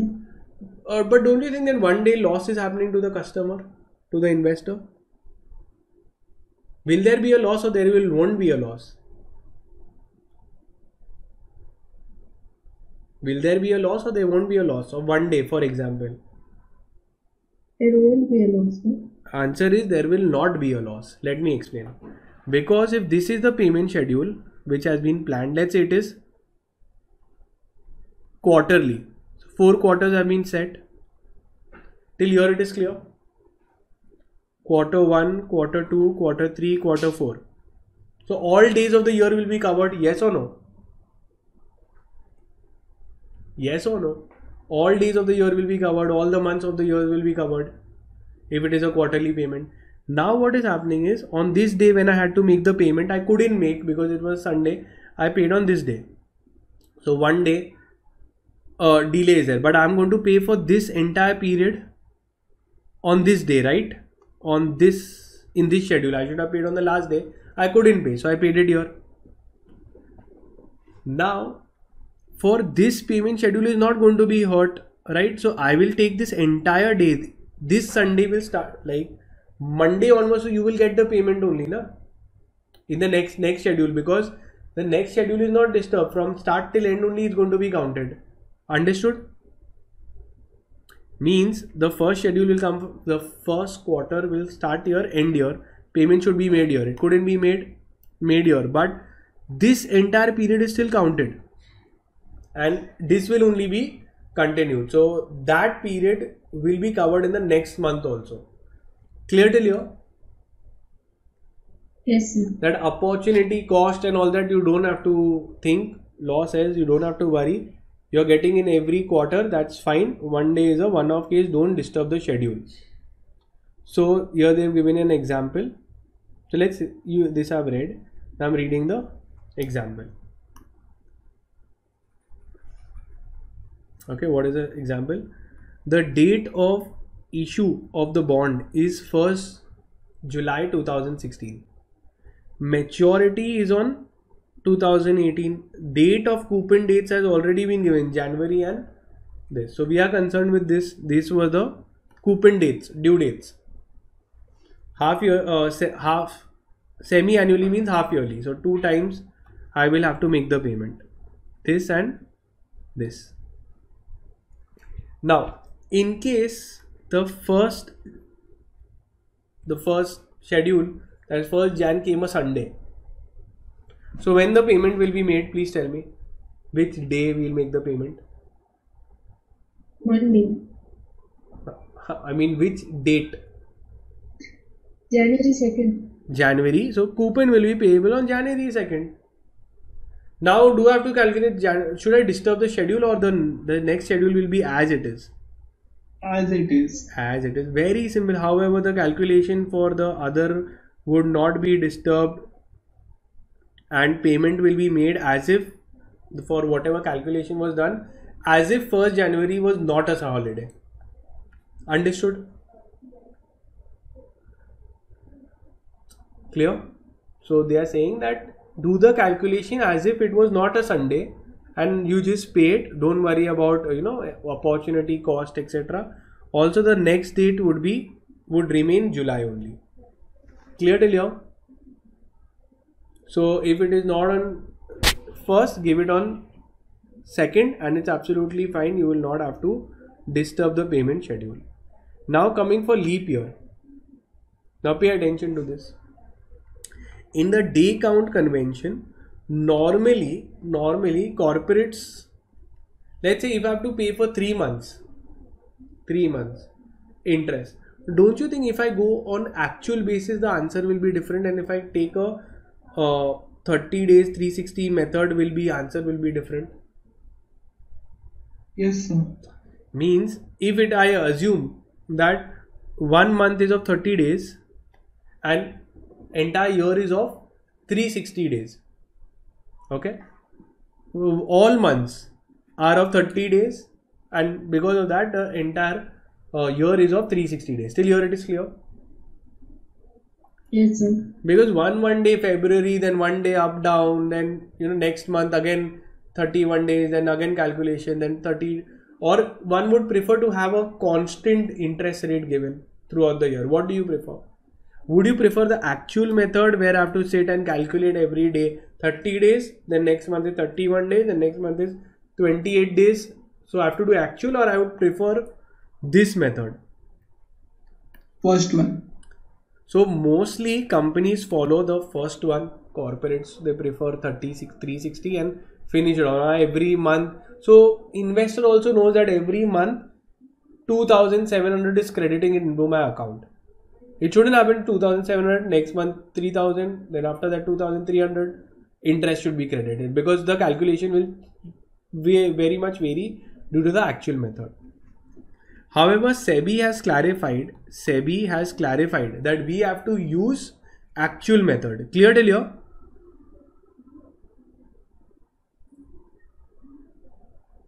Which method we use? Actual method. Till here it is clear? Means we actually calculate the days and actually calculate the years also. So if now another in actual also there is another difference. Actual versus 360 means the month they keep as same, but year they take as 360, and the other one is actual. That is year and days both have taken on actual basis. In India we are following, SEBI has told to follow actual basis. Clear till here? That means if it is a leap year, I will take how much in the denominator year? 366, and the calculation will be done on 366. Understood? And in the days, whatever months are there, that will also come exact. Concept clear? Yes or no? Yes. If it is not a leap year, then denominator will be how much? 365. Understood? So for leap year, they have said use the denominator 366. For regular non-leap year, they have said use it 365 days. Concept perfectly clear? Yes or no? Very actual basis. Finish. What they have said? Actual. So in order to ensure, because everyone should follow that way, then only it will make sense. So that's what they are saying, that in order to ensure consistency, SEBI has clarified this is the method. A uniform methodology shall be followed for calculation of interest payment in case of leap year, which shall be as follows. In case of a leap year, if February falls during the tenure of the security, okay, February 29th, it is following during the tenure of the security, then the number of days shall be reckoned as how many days? If it is a leap year, how much they are saying? 366. Number of, yeah, the year will be 366. The number of days will be 366. Then, irrespective of whether the interest is paid annually, half yearly, quarterly, or monthly, whatever you're doing, but number of days of year, how much you'll take? 366. Understood? Again, if I am saying it is 1 lakh rupees is the principal amount into 10% interest into, okay, if I want to calculate for 3 for whatever months, okay, I want to calculate, so your denominator will be 366, and there it will be actually how much ever time it is there. Whether I want to calculate for 2 months, or it is quarterly, then 3 months. If it is semi-annually, 6 months, and I will put the days here. Clear till here? Exact days I'll sit and calculate. Understood? Yes, sir. Very simple. There are no sums in it. It's just like a actual basis do it. So it is thus emphasized that for a half yearly, interest payment would be reckoned, interest payment 366 would be reckoned twice if it is half yearly. So for the first half also we will use 366 and do the calculation, and for the second half also we'll use 366 as the denominator. Understood? Yes, sir. Like if I say this is for, okay, this is for entire year. If I say for 6 months, so this will be the calculation. For 3 months, this will be the calculation. So whatever calculation you're doing, denominator will be whatever method. So twice I have to do calculation. If it is half yearly, year also I'll do a calculation, and year also I'll do a calculation. Whatever interest is coming will be half. Year also it will be there. But they are saying the number of year, the days will always be 366. If it is quarterly, how many times interest calculation I have to do? Quarter is how much time? Interest calculated will have to be calculated 4 times. For monthly, I'll have to calculate 12 times. Clear till here? So interest calculation will have to be done. If it is half yearly, twice. If it is quarterly, 4 times. If it is monthly, 12 times. So here they have given you very simple. Okay. Example, date of issue of corporate bonds is given. Then semi-annually it is half yearly. That's so they have given you the due date. July 11. 1st July is the first due date, and since it's half yearly, and other due date is on 1st Jan. So twice I will do calculation, but twice I will take denominator. The years is how much? 366 would be denominator, would be reckoned as the denominator on actual basis for payment of interest both of the half year period for 1st Jan and July 2016. Concept clear? Yes, sir. So for this half year also, year should be taken because it's a leap year. You will take 366. It's that simple. Okay, there's no complication in it. Now coming to sums on ICDR. Okay. Now SEBI issue of capital and disclosure requirements 2018. Now very simple. This is a June 2022 question, completely logic based. X Limited wants to issue 1000 shares through a book build offer. Price band is given from 130 to 150. How many shares do they want to issue? कितने share issue करने हैं इनको? How many shares do they want to issue? 1000. 1000 shares. And price band, they are saying that between 130 to 150 people can bid. So we are going to see the bids. In bids, when I see 150, 200 people have come in. Total demand is of 200. Now for 140, people are saying for 140 there are more number of people coming in, 300. For 138, 500 people have bidded, and for 130, 1000 people have bidded. Clear till here? I understood the facts. I want to sell 1000 shares. I have given that price it 130 to 150 bid. So I have got the bids. Now they are saying bids are received as follows. What is the cutoff price in this offer? They are asking what is the cutoff price. At what price will it be finally decided? So what I will see at this price 200 people are demanded. Yes or no? At this price, at 140, the one who was ready to pay 150, he will be happy if it is given for 140 also, no? To him. You were ready to pay 150. I am saying 150, I could not sell entire 1000 shares. Only 200 people are there. So I'll have to go for 140 category. In 140, I see 300 more people have come. So total, they will also be very happy to buy because they were ready to give 150, but I can't price it at 150. If I keep it 140, I will get total 500 bids. 500 shares I'll be able to sell, but I want to sell 1000. So then I go to the next price.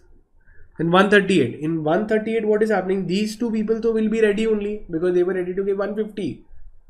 I'm giving it 138, so he will also be ready only. Even 140 guy will be ready. So this guy will also be coming, this guy will also come, this guy will also come. So at this point, I will be total demand, if I add up all of this, is 1000. Can I say at 1000, when this total demand is 1000, I will be able to sell all my securities? Yes, sir. So therefore the price that will, the cutoff price will be how much? Cutoff price will be 138. 138. Why 138? Because 1000 share demand is satisfied. very good. 1000 shares demand is satisfied. I will be able to sell the 1000 shares easily. If I would have gone for 140, then I would be able to sell only 500 shares because only these two would be ready. So at this price, I get a good price, I will be able to sell off. Clear? So this will be the cutoff price that is there. This is the sums rest is theory.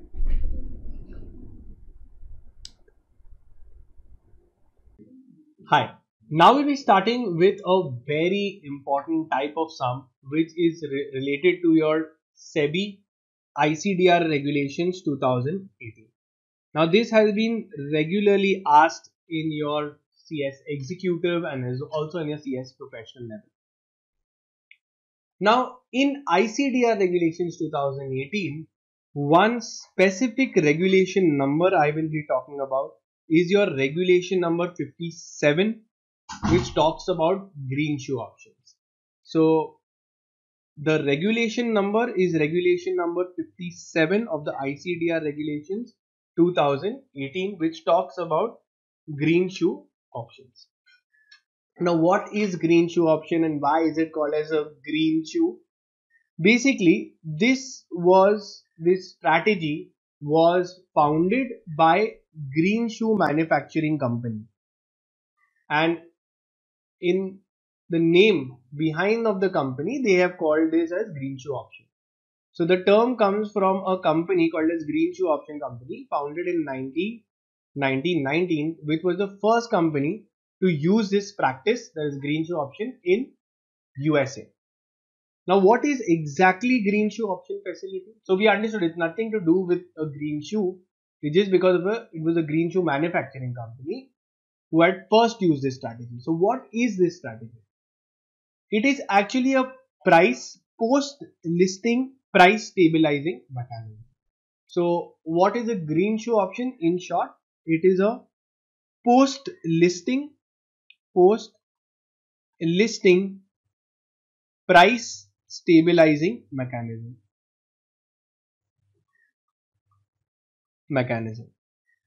Now after listing, many things can happen. Either the prices can shoot up or it can crash. Now we don't want that abnormal fluctuations in price. For that we use this green shoe option. So your Paytm, if you remember, the price had directly crashed to around 10% and it got 27% actually. So imagine Paytm, when they were listed, they had crashed around 27%, and Paytm had actually taken approval from their shareholders for doing the green shoe option as well. So let's see.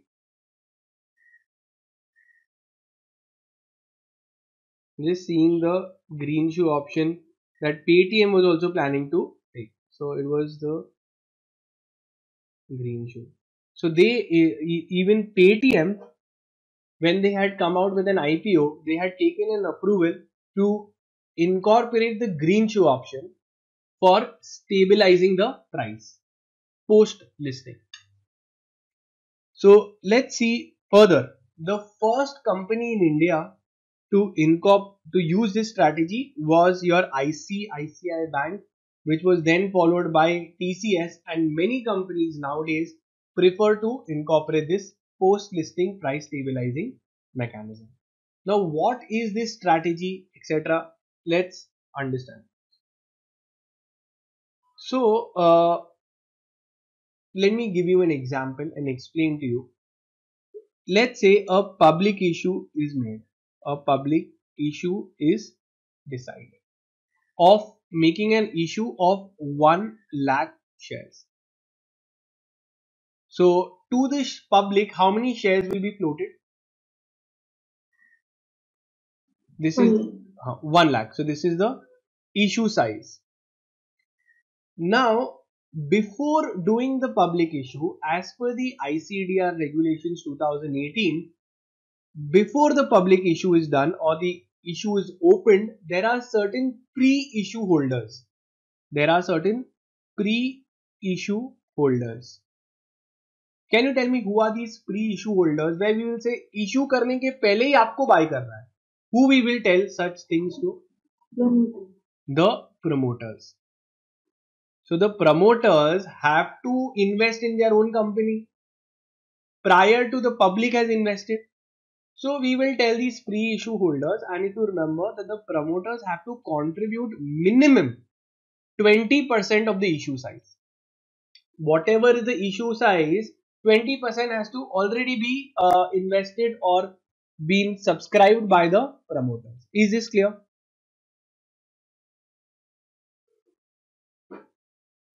Now the promoters, okay, and the shareholders, they believe that post listing there can be multiple scenarios where there is an oversubscription and the share price shoots up, or there is a failure like Paytm failure where the share price crashes.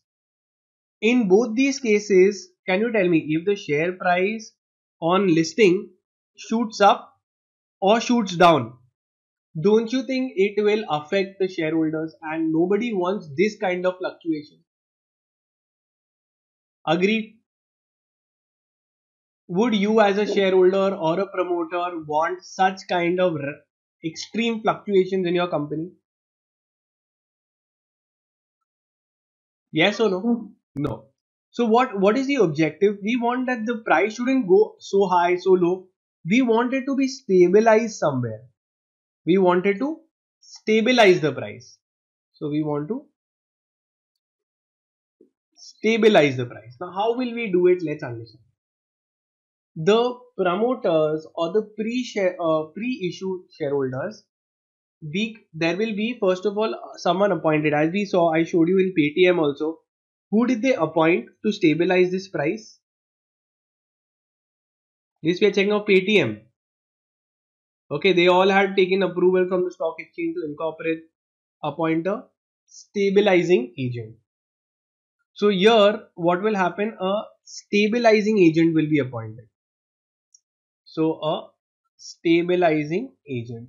This stabilizing agent are generally your merchant bankers. Are your merchant bankers. Sometimes merchant bankers offer a varied range of services such as merchant banking services, your underwriting services. So whatever, we are going to call this person who is going to help us stabilize this price called as the stabilizing agent. Am I clear to you? Yeah. So what this stabilizing agent will do? He will go to the promoters and the pre-issue shareholders, and he will borrow their shares. He will say, "आपको invest करना ही है ना, आपको आपने before the issue you have subscribed." So he will borrow the shares. Okay, or these promoters will give their shares up to maximum 15% of issue size. What is the maximum lending that can be given or borrowing by the issuing stabilizing agent? So it is max 15% can be borrowed from these pre-issue holders, or I'm calling them as promoters. So the stabilizing agent is telling the promoters, you give your shares to me. I said fine. Then the up to 15%. So we can say 15,000. Now what this stabilizing agent will do, he will float these shares in additionally in the market. Am I clear till here? Normally, how many approval was taken to float how many shares initially? 1 lakh. The stabilizing agent has come in and he has borrowed 15,000 shares which the promoters were holding. Okay, and he will float this also for the public. He will float this also to the public. So in the market, how much shares will be floated? 1,15,000. 1,15,000. Can I say there is a over allotment done? There is a over allotment done. You understand stage by stage process, I will tell you. But first you understood what will happen. How Paytm applied that we want to have this green shoe option. They must have appointed a stabilizing agent. This stabilization will go to the pre-issue holders and borrow maximum 15% of their shares and then put it into the market. He will give it in the market. He will sell it in the market. So there is an over allotment of 15,000. So in the market, 1,15,000 shares are being floated. Am I clear till here? Yes, sir. Yes. Once this is going in, now see, when there is a, tell me like this kind of a scenario where we have of Zomato. Have you heard of Zomato? This is a case of Zomato IPO if you've seen. The IPO was a super hit. IPO was a super hit and they was hitting upper circuits. Because there was a oversubscription. People want IPO allotment नहीं लग रहा यार चाहिए IPO चाहिए. So because of this excess shares that have been floated, can I say the prices will stabilize?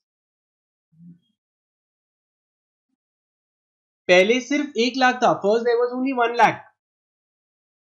And there were so many people demanding. Now there is 1,15,000. So can I say somewhere the price will stabilize, come down? Yes or no? Yes, sir. Yes. So over allotment helped me from a random shooting up of price. Random shooting up of price due to over allotment. Understood till here? So like demand and supply, right? Yeah. So demand and supply. Since basically the demand was so much and the supply was only a 1 lakh. Now the supply is a 1,15,000. So somewhere the price is stabilized. This is the first scenario.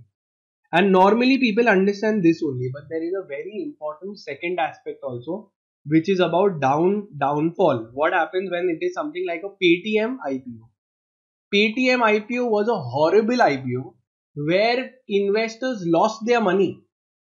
So for that also we'll see how this stabilizing agent is going to work and going to stabilize the price in case of a failure IPO, in case of a downfall IPO. First, you've understood over allotment has helped me stabilize.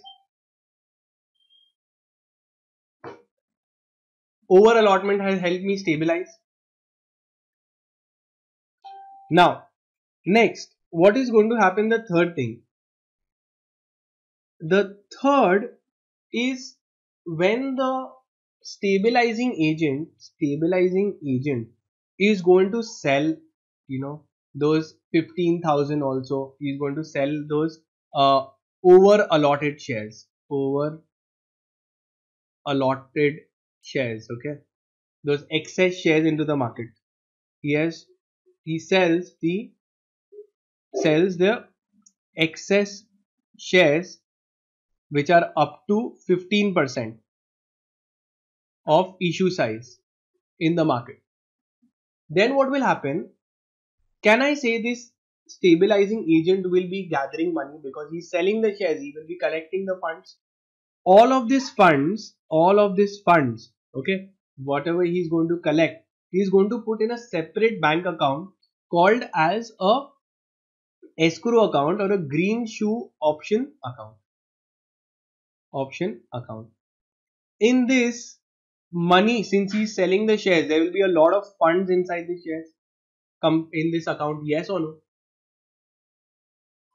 Since 15,000 worth shares are being floated in the market, so 15,000 worth shares, money will come in and it will be put into this account. Yes or no? So in this account there will be a lot of money since all of the shares of worth 15,000 shares are being sold in the market. Next, what will happen? Let's say the prices have started to reverse. It was going up and then trend नीचे आ गया and the prices started to crash. It went up but then it started to crash. So we are seeing this kind of a scenario that this went up and now it's coming to crash. Let's say this was the issue price. Issue price was rupees 100. Issue price was how much? Rupees 100. And now it's starting to crash below this amount. It started to go to 90 and below that. Now what will the stabilizing agent do? You remember he has this green. You remember he has this green shoe option account. Green shoe option account in which he has a lot of funds inside. With help of these funds, he will start buying the shares. He will start purchasing the shares. So at discounted price, yes or no? So with this, he will start purchasing shares. Now, when he starts purchasing, he is going to create a demand for the shares. जैसे गिर रहा है 15% of the company का funds he has, where he can go ahead and keep buying. So the demand will further increase, so the share price won't crash below a point. To some extent, it will stabilize again because there is a demand created by the stabilizing agent, because whatever funds he has, he will start buying at 90, 80, etc. He will keep purchasing the shares so that when there is a demand for buying or there is a demand for the shares, the prices will not fall further. Yes, agree till here? Yes. So इसके नीचे नहीं जाएगा because यहाँ से trigger हो गया, issue price के नीचे गया, he will start buying. So there is not going to be any panic selling, because since there is a good amount of purchases also, investors will not panic. Otherwise what happens if it goes below a price, there is going to be happen panic sale and it crashes. That crash won't happen because of, we can say, artificial demand has been created. Artificial demand created by the stabilizing agent, yes or no? By stabilizing agent. So it doesn't fall also, because in case if it starts going down, with this money he will start buying. And since more has been floated, it will not even go very high. It will go at the average amount, average pricing. Have you understood? Now there are three things. So it has been stabilized somewhere from shooting up or falling down, because when it's falling down, this guy will buy from the funds that was there when he sold a 15,000 shares. Further, what will happen once this is stabilized, because this stabilizing action etc. can only go on for 30 days. You cannot regulate the prices forever. Post listing 30 days, market can be regulated in this fashion that whenever it falls, the merchant banker or the stabilizing agent is buying it, creating a demand for it. Now next, what happens? Now next, the stabilizing agent, moment these 30 days are over, in the next 2 days, okay, in the next few days, he has to return all the 15,000 shares to the promoters from whoever he has borrowed. Now if I have borrowed the shares from you, after the borrowing I have to give the shares back to you. Yes or no? 15,000 shares तुम्हारे पास से लिए मैंने, अभी मैं उसको stabilise कर रहा था तुम्हारे पैसे के साथ में, आर्टिफिशियल डिमांड क्रिएट करके, बाय जब भी गिर रहा था वही पैसे से मैं बाय कर रहा था, और ज्यादा भी फ्लोट कर दिया तो ऊपर भी नहीं जा रहा था, तो बाय कर रहा था. अब 30 डेज के बाद में I have to return the 15,000 shares back to you. So let's see after, okay, later what happens? Later 3 scenarios can happen. What kind of scenarios can happen? 3 kind of scenarios can happen. Case 1, case 2 and case 3. Sorted till here? So 3 scenarios can happen: case 1, case 2 and case 3. Now case 1, let's say it was a case like Paytm. क्या हो गया? It is a case like Paytm वाला case देख रहे हैं हम लोग, जिसमें IPO लॉसेस हो रहे थे. it was falling. Okay, IPO was a kind of a failure. The next case we're seeing where it was a, let's say, it went a hit.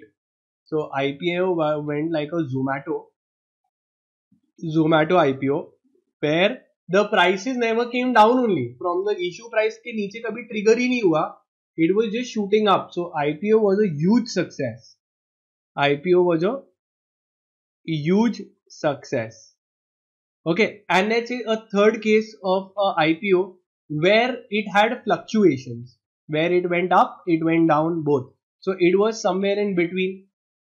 So maybe LIC का जो IPO था, it didn't go up, or maybe I don't know whether you know this, Paras Defense. This was another kind of IPO that was launched. People were crazy behind it. It went up, then it crashed. Both cases, okay? Let's see. Now what happens in each of the cases. Yahan tak clear? We are taking 3 scenarios and trying to understand what the stabilizing agent will do. Stabilizing agent, what he will do? Stabilizing agent in the green shoe option. So first, IPO is a failure, where failure means it was trading below the issue price. So what happened? This was the issue price. Issue price. Now issue price was rupees 100. Moment it listed, moment it got listed, it started crashing downwards. So can I say the stabilizing agent, what will he do to stabilize the price and it doesn't crash further? With the help of the promoters, with the help of the promoters and the pre-issue holders money, he will buy back all the 15,000 shares. He will buy back all 15,000 shares that he has done, because everybody was selling, so he was buying, he was creating demand, and he was creating demand, so the prices didn't fall more. It, because of the demand, it somewhere stabilized, and he has acquired the 15,000 shares back. Moment it is ended, this 15,000 shares can be given to the promoters. ये लीजिए आपके shares, हम लोग ने at least massive fall से बचा लिया. Understood till here? Yes. Yeah. So this was the first case. Second, now it was a huge success where there were no sellers in the market. It's a very rare case. Let's say it was a Zomato IPO, और होता है buy purchase order डालोगे ना, no sellers in the market. You from who will you buy?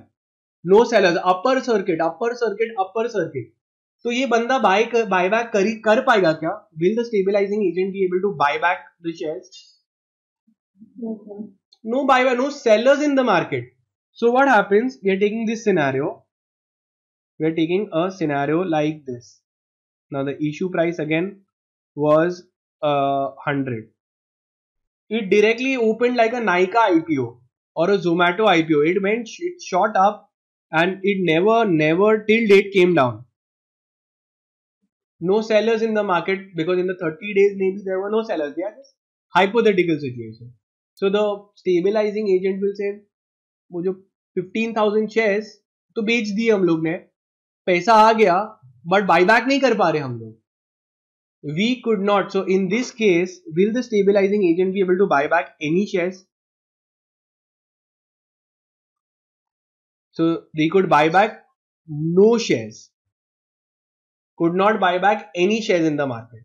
Now question is कि भाई, after 15 days, after 30 days, we have to return the promoters the shares, yes or no? We had just borrowed this to stabilize. We had borrowed these shares to stabilize the price. And after the stabilization period is over, we have to return it back to the promoters. So then we are saying now what to do? No sellers in the market. So then what happens? Pay attention. Okay, pay attention to this. Of this scenario. The stabilizing agent will realize that he could not buy back anything because the prices never came down in the market at all. Okay. So then he will go to the issuer company. He will go to Nykaa, he will go to Zomato. What a superb IPO. एक कोई seller in everybody is buying upper circuit. Beautiful. 1,15,000 sold and it was massively, people who just wanted to buy. He will go to this and he will say, now see, this stabilizing agent will go and tell the issuer that massive IPO, I loved it, everybody loved it. But I had borrowed 15,000 shares and these 15,000 shares I have to give it back to the promoters. And I can't purchase anything from the market. So what will happen? He will go and tell the issuer to allot extra 15,000 shares. Issuer can allot 15,000 shares additionally, yes or no? Company है, खुद के shares है, extra 15,000 निकाल के दे दो. So 15,000 shares will be given to the promoters or the pre-issue holders.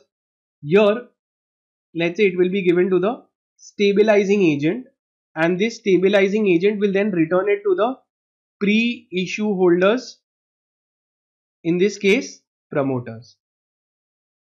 And now it will happen, normally company had taken how many permission of how many shares to be listed? Permission of how many shares were taken to be listed initially? 1 lakh. 1 lakh. Now a application will be have to made application to stock exchange to list additional how many shares?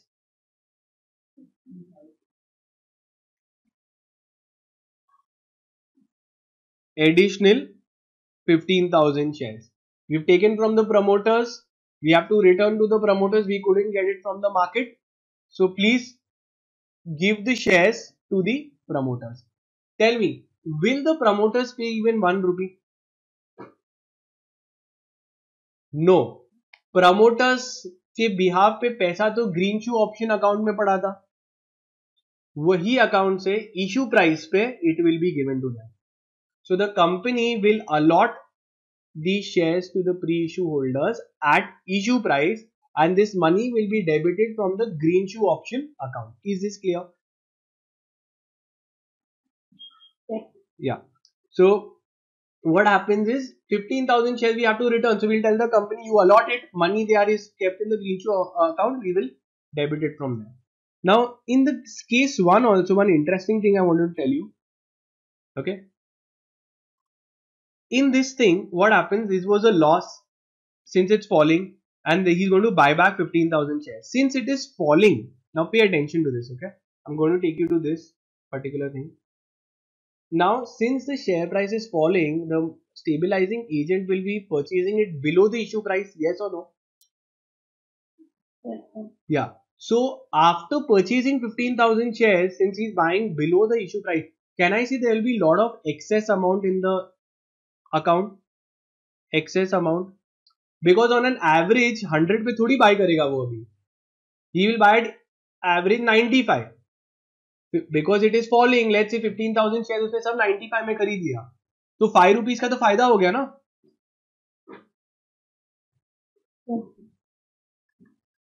So issue price के नीचे it fell, let's say 95 पे गिर गया. At 95 he went and he bought 15,000 shares. So 5 rupees benefit is there, it is kept in the account only, and 15,000 shares भी आ गए, and 5 rupees का excess money भी है. So this excess amount, okay, which is there, will go into the IEPF account, Investor Education Protection Fund, because promoters got 15,000 shares as it is. Since it was falling, from their money we purchased it. Now this excess amount will be deposited into Investor Education Protection Fund. Here, since nobody was selling, company had to allot extra additionally 15,000 shares, and they had to make an application for listing of this 15,000 shares as well. Now coming to this other case of Paras Defense, ऊपर जाके नीचे आ गया, not बहुत नीचे नहीं आया, he just came till this amount. In this case, the stabilizing agent could not buy 15,000 shares, he could buy only 10,000 shares. So this stabilizing agent could buy only how many? 10,000 shares. So can you tell me what will happen here? So it's a combo of case 1, case 2. So at low price, let's say at 95 he is buying. At 95 he is buying, and when it was up, he could not buy because there were no sellers in the market. So he could purchase only 10,000 shares, and that too he bought it at a cheaper rate. So the excess amount always is given where? The excess profit that has been made, where will it go? It will go into IEPF account, Investor Education Protection Fund. And for the balance 5,000 shares which he could not buy, 5,000 shares which he could not buy, what will he do? He will have to apply for listing and taking permission for additional allotment. Okay, it will be allotted, and from the green shoe option account at issue price, this will all be bought back. Clear till here? So these are all the 3 cases. I'll just take you all through. This will be given in your study material as well. Okay, first just let me take you through this. Purpose. Now tell me, is the purpose of green shoe option trying to make a quick buck or trying to make profit or try to provide excess capital? Is that the objective? The purpose is not to make excess share capital available. The objective is not over allotment. Is the objective over allotment? 1 lakh का permission लो, 1,15,000 बेच दो, वो objective नहीं है. But the objective is to act as a price stabilizing mechanism. Promoters and pre-issue holders. So those who before the issue they have to buy certain stake. Their shares can be borrowed up to an amount of 15% of the total issue. Is this clear? Promoter shares can be borrowed, which will later, after the stabilization period is over, it will be returned. Can be borrowed up to 15% of the total issue. Now only those promoters can lend who have more than 5% stake. For example, I'm a promoter, I alone have bought 20%. So I am allowed to lend. Let's say there are 5 promoters. The companies can have more than 1 promoter. They can have multiple promoters. So only promoters who are having more than 5% can collectively lend up to 15%.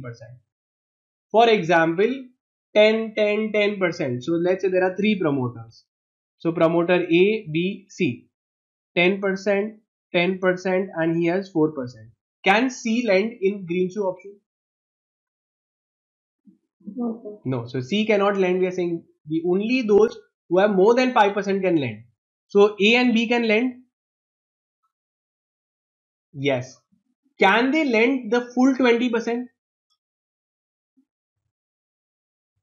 No. They can lend maximum how much? Maximum 15%, which will be later returned to them. Okay, so this excess supply in the market, 1 lakh shares will be floated or 1,15,000 shares will be floated. 1,15,000. So this excess supply of shares will ensure that the price does not shoot up to abnormally high levels. Okay, because what happens if the price shoots up to abnormal, because oversubscription, everybody is demanding, it just goes up too high, then that is also not a very good scenario because it will then crash. So we want it to be stabilized rather than have this massive fluctuation. Now they've given an example which I have explained entirely with all the 3 given situations. So they have said, consider a company if they are giving an IPO of 1 lakh. The price has been decided as issue price is 100 rupees. In the green shoe option, you can over allot up to 15%, that is 15,000. So your issue size ka 15% can be over allotted, that is 15,000 can be allotted. So in the market, total shares that will be issued will be 1,15,000 shares. Is this clear? Now when this 15,000 shares are issued, additionally it is going to be sold in the market. So this excess supply will ensure that there is no shortage of supply. Yes or no? This 15,000 shares ka funds will be put in a separate account called in this proceeds of this 15% will be put into a green shoe option account. Clear till here? It will have these green shoe option shares. Now the prices will try to be stabilized. Whenever it falls, the promoter, the stabilizing agent will buy from that amount, will create a demand so it doesn't crash. During the stabilization period, if the prices drop below 100 rupees, the stabilizing agent will get activated, will start utilizing the funds in the green shoe option account and buy these shares from the open market. Situation 1, where he buybacks all the shares, 15,000, where it was crashing, he could buy. Second, he could buy back none of them because it was must be a massive, beautiful IPO that it never fell below the issue price at all. Stabilize करने की जरूरत ही नहीं पड़ी. And third, where he could buy back some of them, only 10,000, and 5,000 he couldn't buy back. So tell me the entire crux in this. In the situation 1, since it is falling, he is going to buy back below the issue price. Will there be a profit? Yes or no? Will there be excess funds left after he has bought 15,000? The excess will go to IPF account. Here, when he couldn't buy back any of them, it was a beautiful IPO, never came down only. So in that case, there will have to be a permission, or there has to be a allotment separately by the company. Allotment and listing application have to be made for how many shares? 15,000. 15,000. And third, where it could be some, where they are giving an example, say 10,000. So 5,000 तो नहीं कर पाए हम लोग. तो जो भी 10,000 पे buy किया, we must have bought it at a profit. So whatever excess is there will go in IPF, and whatever is could not be bought back. Could not be bought back. So those there will be listed that would get listed, allotted, and then listed onto the stock exchange. So the company will then have 1,15,000 shares in this case 1. So 1 lakh he market में घूमेगा over the end. Towards the end, only 1 lakh will be floated in the market. Yes or no? In situation 1, since he's bought back 15,000 only, so was there a need to issue additional shares? No. No. So market में 1 lakh ही shares होंगे. In situation 2, what happened is we couldn't buy back. So now we'll have to allot more, and we have to take an application and make an increase in share capital. And now the share capital will be 1,15,000 shares. Understood till here? And there would be 1,15,000 shares traded on the stock exchange. In the third case, situation number 3, there will be 1,05,000 shares because 10,000 तो bought back हो चुके हैं. जो buyback नहीं कर सके उसे additionally allot करके list करना पड़ेगा. So here you will have 1,05,000. Am I clear with all the 3 situations? Yes, sir. Yeah. Now what is the procedure also given under this regulation number? In your material or maybe the module you can make a correction. This is regulation number 57. They have given what regulation number? 45. They have given 45, but they have given off the previous regulation and they have quoted wrongly that it is of 2018. Actually, it is regulation number 57 of 2018. Okay, so these are all the 3 options. Now that you've understood, just a small little procedural part, that you pass a resolution. So in that regulation number 57, it said that the company has to pass an ordinary resolution, like we saw in Paytm. They will appoint a stabilizing agent. This stabilizing agent will have an agreement with the promoters and the pre-issue holders that you have to lend up to maximum 15%. Then this will be there, that this fact that we are going to do a green shoe option is going to be exercised in the market. This will have to be disclosed in the prospectus, red herring prospectus, any kind of material. Public should be informed. Then the period will start and he will start borrowing from the promoters. So he will borrow from the promoters and start stabilizing the price. Now this entire stabilizing period will go on for maximum 30 days. And moment the 30 days is over, in the next 2 working days, he has to return the shares to the promoters. Excess money will go into IPF, and shares which could not be bought back will be separately allotted by the issuer at the issue price and will then be listed onto the stock market. So I am done with green shoe option. If I just show you the process also, company obtains approval, appoints stabilizing agent, agreement with the stabilizing agent. The stabilization agent will have an agreement with the promoters for borrowing the shares. He will open the bank accounts. Company over allots. Can you see this word over allots? Over allots means they will actually float 1,15,000 shares in the market instead of 1 lakh. Then the trading commences and we will start seeing by success hai ki failure hai. Drop in prices. So horrible IPO agar aa gaya, if there is a horrible IPO, so then the stabilizing agent, moment it starts going below the issue price, he will start buying.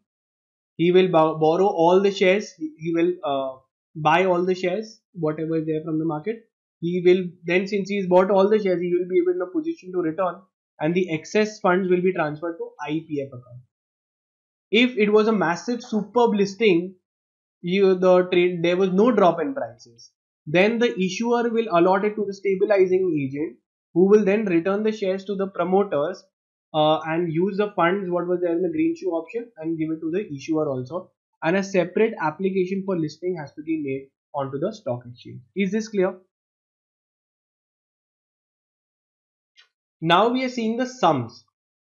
Now Good Luck Finance Limited, a listed company, issued 20 lakh shares of rupees 180 each. So what is the issue price? 180. The company provided green shoe option and nominated Nishan as a stabilizing agent. Okay, the coronavirus hit, and consequently the post listing the share prices fell to 150. Find out the quantum of the shares that can be bought by Nishan. So Nishan, that is a stabilizing agent, can borrow maximum 15% from the promoters and 15% of the issue size. So 20 lakhs का 15%. Clear यहाँ तक? 20 lakhs का 15% is 3 lakh shares he can borrow maximum. Next, state the provision for the balance of shares lying in the green shoe option account. So whatever is the excess funds that lie in the green shoe option will go into where? Will be transferred to IPF account. Is this clear? Now taking the second example, Raman Limited issued shares of 50 lakhs at a share price of 200 rupees. The company provided a green shoe option for stabilizing the price post listing. The issue was oversubscribed. Now it came as a very good thing. It decided that the stabilizing agent would borrow the maximum numbers permitted under regulation. The prices raised. Only 5 lakh shares could be bought back at 180 rupees. So they are saying that he couldn't buy back everything. He could buy back only 5 lakhs. You are required to calculate the number of shares that the stabilizing agent needs to borrow. Okay. In case at the time of allotment, the responsibility of the issuer with respect to the shortfall while the green shoe option is there, and the amount, calculate the amount to be transferred to the IPF account. Very, very important and very, very interesting sum. Firstly, it is happening case 3 where he was able to buy back. So pehli cheez, what is the question? Calculate the number of shares the stabilizing agent needs to borrow. What is the maximum he can borrow? How much percentage? 15% of the issue. So 15% of the issue size. So इसका निकाल लो, 50 lakhs का 15% कितना हुआ? तो 7.5 lakhs he will borrow. Is this clear? Yes. Yeah. Then the second question, explain the responsibility of the issuer for the shortfall. Now 7.5 lakhs he has borrowed, but from the market he could buy back only 5 lakhs. 2.5 lakh shares he could not buy back from the market because इतने sellers ही नहीं थे. Sellers सिर्फ 5 लाख जितने थे. Only 5 lakh sellers were there. So he bought back 5 lakhs, but he has to return 7.5 lakhs. 2.5 lakhs is the excess. So for that, what the issuer will have to do? Issuer will have to additionally allot 2.5 lakhs at the issue price.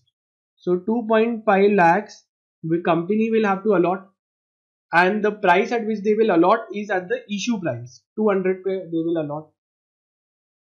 And जितना भी buyback भी किया, 5 lakhs buyback भी किया, so it was bought back at a cheaper price. Yes or no? Since it had fallen so below the issue price, so he bought.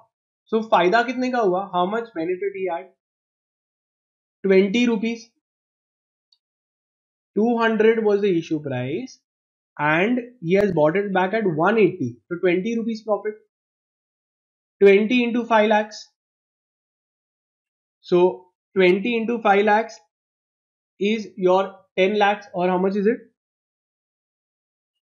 1 crore. 1 crore. So 1 crore is the excess amount, that profit which has to be transferred to IEPF. Have you understood this? This is the most advanced question of green shoe option that can ever come because it covers all the 3 cases. Now coming to the next question about the book building and calculating the book building price. This is again very important to understand and very simple also. Now pay attention to this very clearly, okay? A company, a public issue has come, and the public issue, they want to allot how many shares?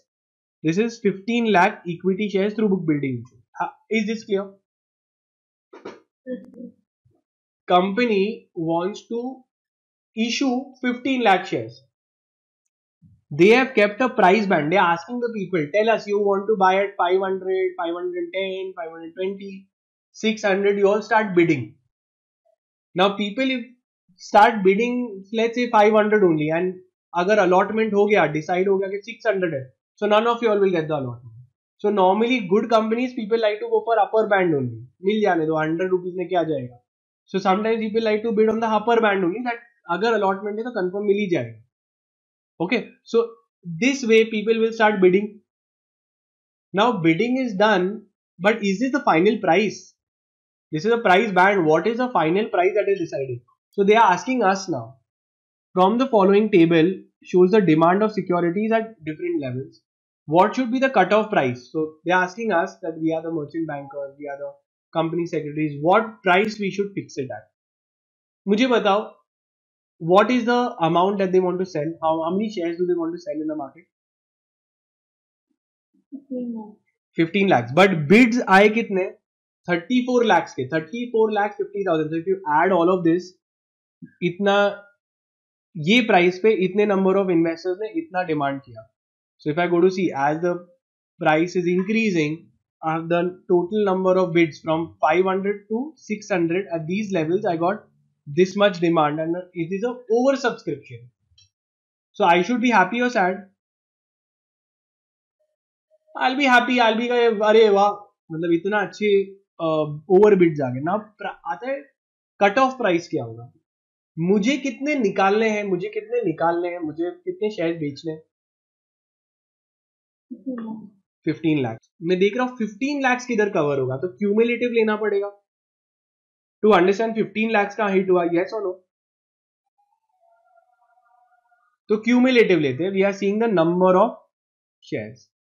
So when I see serial number के हिसाब से, the number of shares first is 7 lakhs, then और 3 lakhs आया तो 10 lakhs, then और 1,40,000 आया. So we are seeing the bid price also, and then this price. So we are trying to see at which price we can close the amount. So once we see that cumulative demand came at 15 lakhs, yes or no?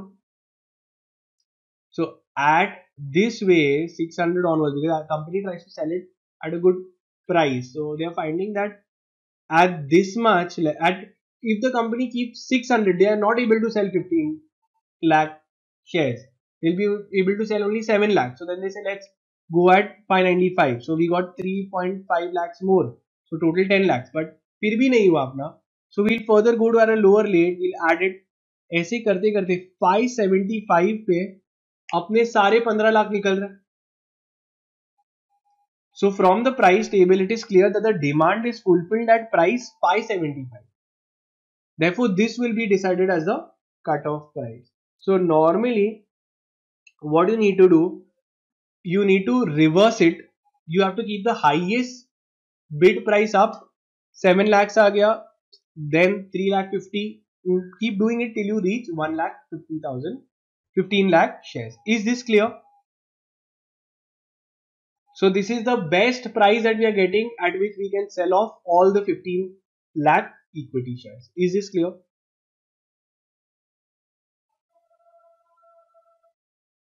Yes or no? Yes. Yeah. Now the next, yeah.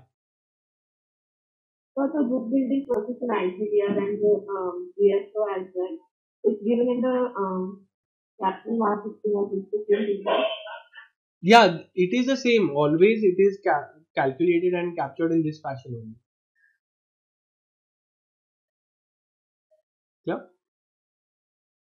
Now we see the RP Limited is planning to issue IPO in 2019, for which a draft letter of offer is proposed to be filled in September 2019. The following data is available with respect to the company. They have given the net tangible assets, net monetary assets, and net worth.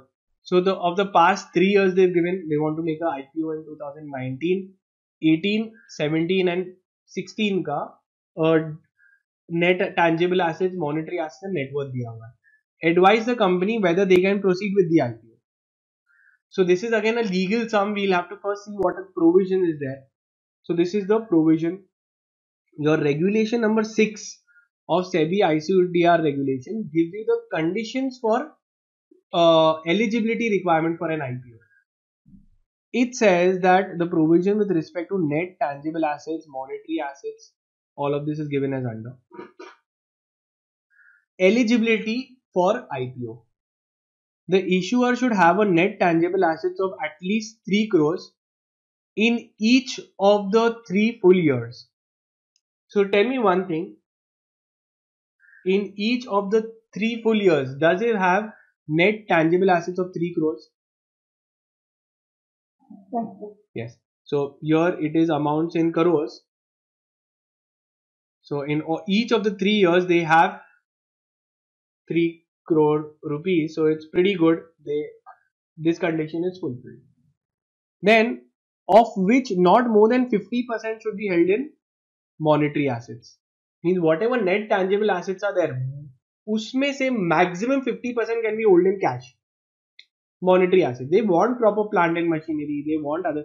Everything in monetary assets is not good because it just shows that it's full cash only. Business का है. So each of the 3 past years it should have 3 crores and out of which not more than 50% should be held in cash. So let's see. Each one का हम लोग देख रहे हैं क्या 50% से ज़्यादा is in cash, monetary net worth. So in any of them, is it more than 50% of the net tangible assets? No. So net tangible assets is 5 lakhs. Iska 50% is 2.5, but the monetary assets is 1. So condition fulfilled.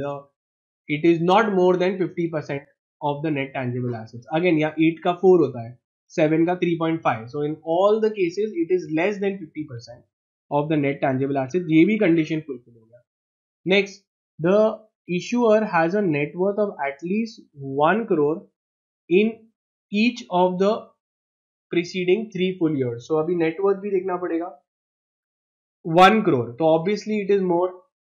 So this condition is fulfilled. So can they proceed with an IPO? They satisfy with all the conditions. Therefore, they can proceed with an IPO. Is this clear? Would your answer be different if the monetary assets is 4 crores in 2016-17? 16-17 में 4 crores है. So will your answer change? monetary assets in 16-17. So it is still up to 4 crores. Here they are saying it should not be more, so it's still okay. In this case, how would you deal if the monetary assets is 5 crores? Then it is allowed or what? No, sir, you can't come out with an answer. It cannot be more than up to 50% is okay. It can still proceed with the IPO. However, in the last case, it can't proceed with the IPO. Next, again this is a legal sum for which means you need to know the law, then you'll be able to solve the sum pretty easily. After IPO, equity shareholders, promoters holding in a listed company is 140 crores. Okay. The post issued equity capital is 600 crores. The promoter group is holding includes acquired during the previous years. So here they are saying the promoter holding includes 20% of shares allotment in consideration of transfer of technical know-how and 10 crores of equity capital pledged with the bank. Whether the promoters is satisfying the minimum promoters contribution. Can you tell me what is the minimum promoter contribution percentage? At least 20. Perfect. So if you see as per regulation number 14 and regulation number 15, the minimum promoter contribution is at least 20%. Now, इसका तुम 20% निकालो, okay? 20% निकालना पड़ेगा is the minimum promoter contribution. Now this promoter is holding, the promoter group is holding 140 crores and the capital post issued capital is 600 crores.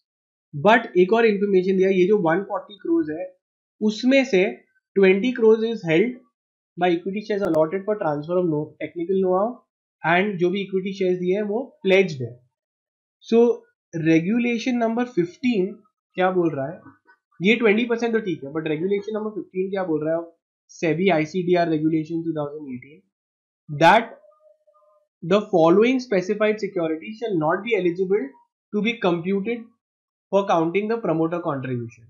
One is if these have been acquired for consideration other than cash and it has been pledged with any of the creditors. So both these cases have happened. Equity shares I have pledged, the promoter has pledged, so that is not allowed, and the promoters have been allotted equity shares for consideration other than cash. So both these cases should not be computed in the minimum promoter's contribution. We want the promoter to actually contribute cash. Okay, so total 140 crores promoter का है, but ये 140 crores में से 20 and 10 निकाल देंगे हम लोग, because these two are ineligible to be computed in the promoter's contribution. So it will come up to 110 crores. Yes or no? Yes. This is as per regulation 14 and 15. So actually the promoter group has 110 crores. Now I want to see whether it is 20% of 600 crores. So 20% of 600 crores कितना होगा? 120. Is 120 crores. However, they are holding how much? 110. So therefore the promoter is not satisfying the minimum promoter's contribution. The next one is about warrants. Now warrants is also similar to a call option. It is similar to a call option, where warrants are generally given to promoters, etc. And to encourage them that we are allotting warrants to you. So what happens? Let's say there is a promoter. Company can allot warrants. Warrant is nothing but something like a shares. Okay, so shares has been given. Share price will be mentioned. That the share price is at 50 rupees. The market price could be, let's say, 70, but he has an option to purchase it at 50, but after some time, after 1 year, after 3 months, etc. Clear till here? So what happens if he wants to go and he wants to get this option that he can buy it at 50 rupees, Would you want to buy it or no? Yes, you would want to buy, but you can't exercise it today. You have to wait. In future, you will say 70 rupees का अभी चल रहा है, future में तो बढ़ेगा ही 100, 200 हो जाएगा, and I will have a right to buy it at 50 only. So let me go ahead, let me buy the warrants. So you buy the warrants. There is a rule that you have to, minimum that you have to pay is minimum 25% on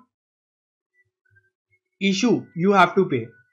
So 25% of this has to be paid at the time of issue. The balance कितना है? Can be exercised later when you choose to really buy it. Clear till here? So 50 rupees worth we are giving you. We don't know what is the future price. Today is 70. Today we are telling you that at 50 only you can buy, but not now. Later.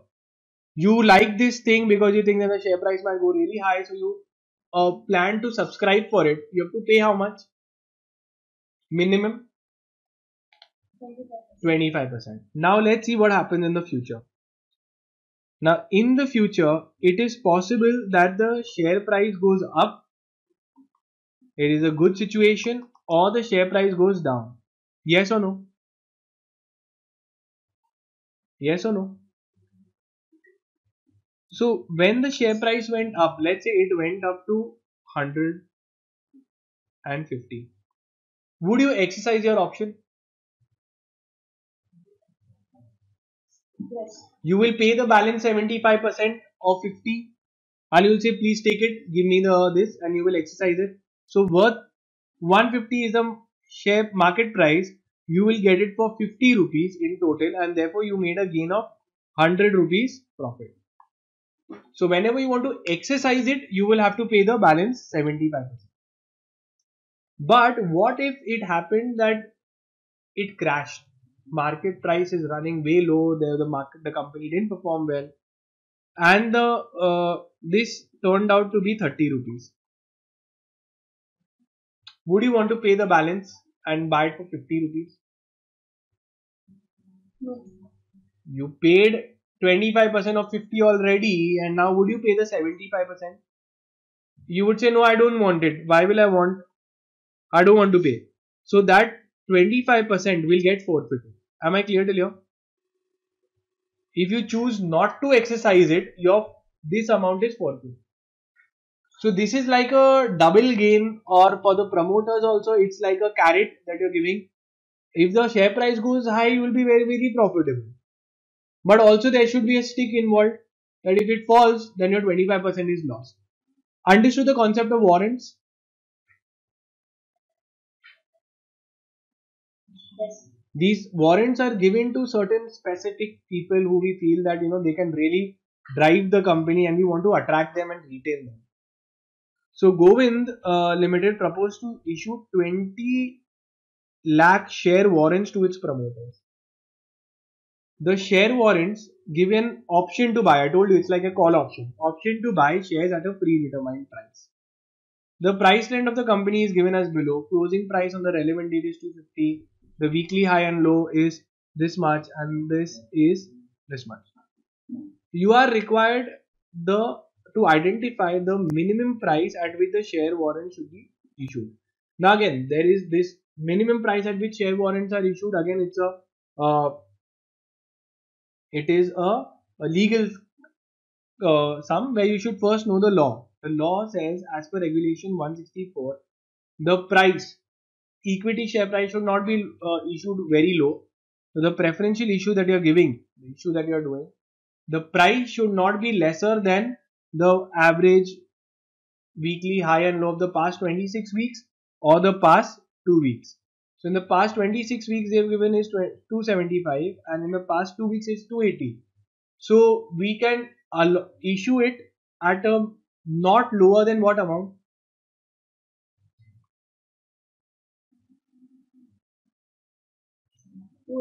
280. So here they have also said, because when we are giving to promoters, we cannot give them at a dirt cheap price. They set a minimum value. That price should not be lesser than these two figures, higher of the following. So दोनों के higher जो भी है that will be selected and you cannot issue shares below that amount. Then calculate the amount payable by the promoters at the time of allotment of the warrant. At the time of allotment, how much do they have to pay? 25%. 25%. So we found if we figured that it is issued at 280. So 280 into how many have been allotted to him? Into 20 lakhs have been like these have been issued to them, and 25% of that is the minimum price. Let's see.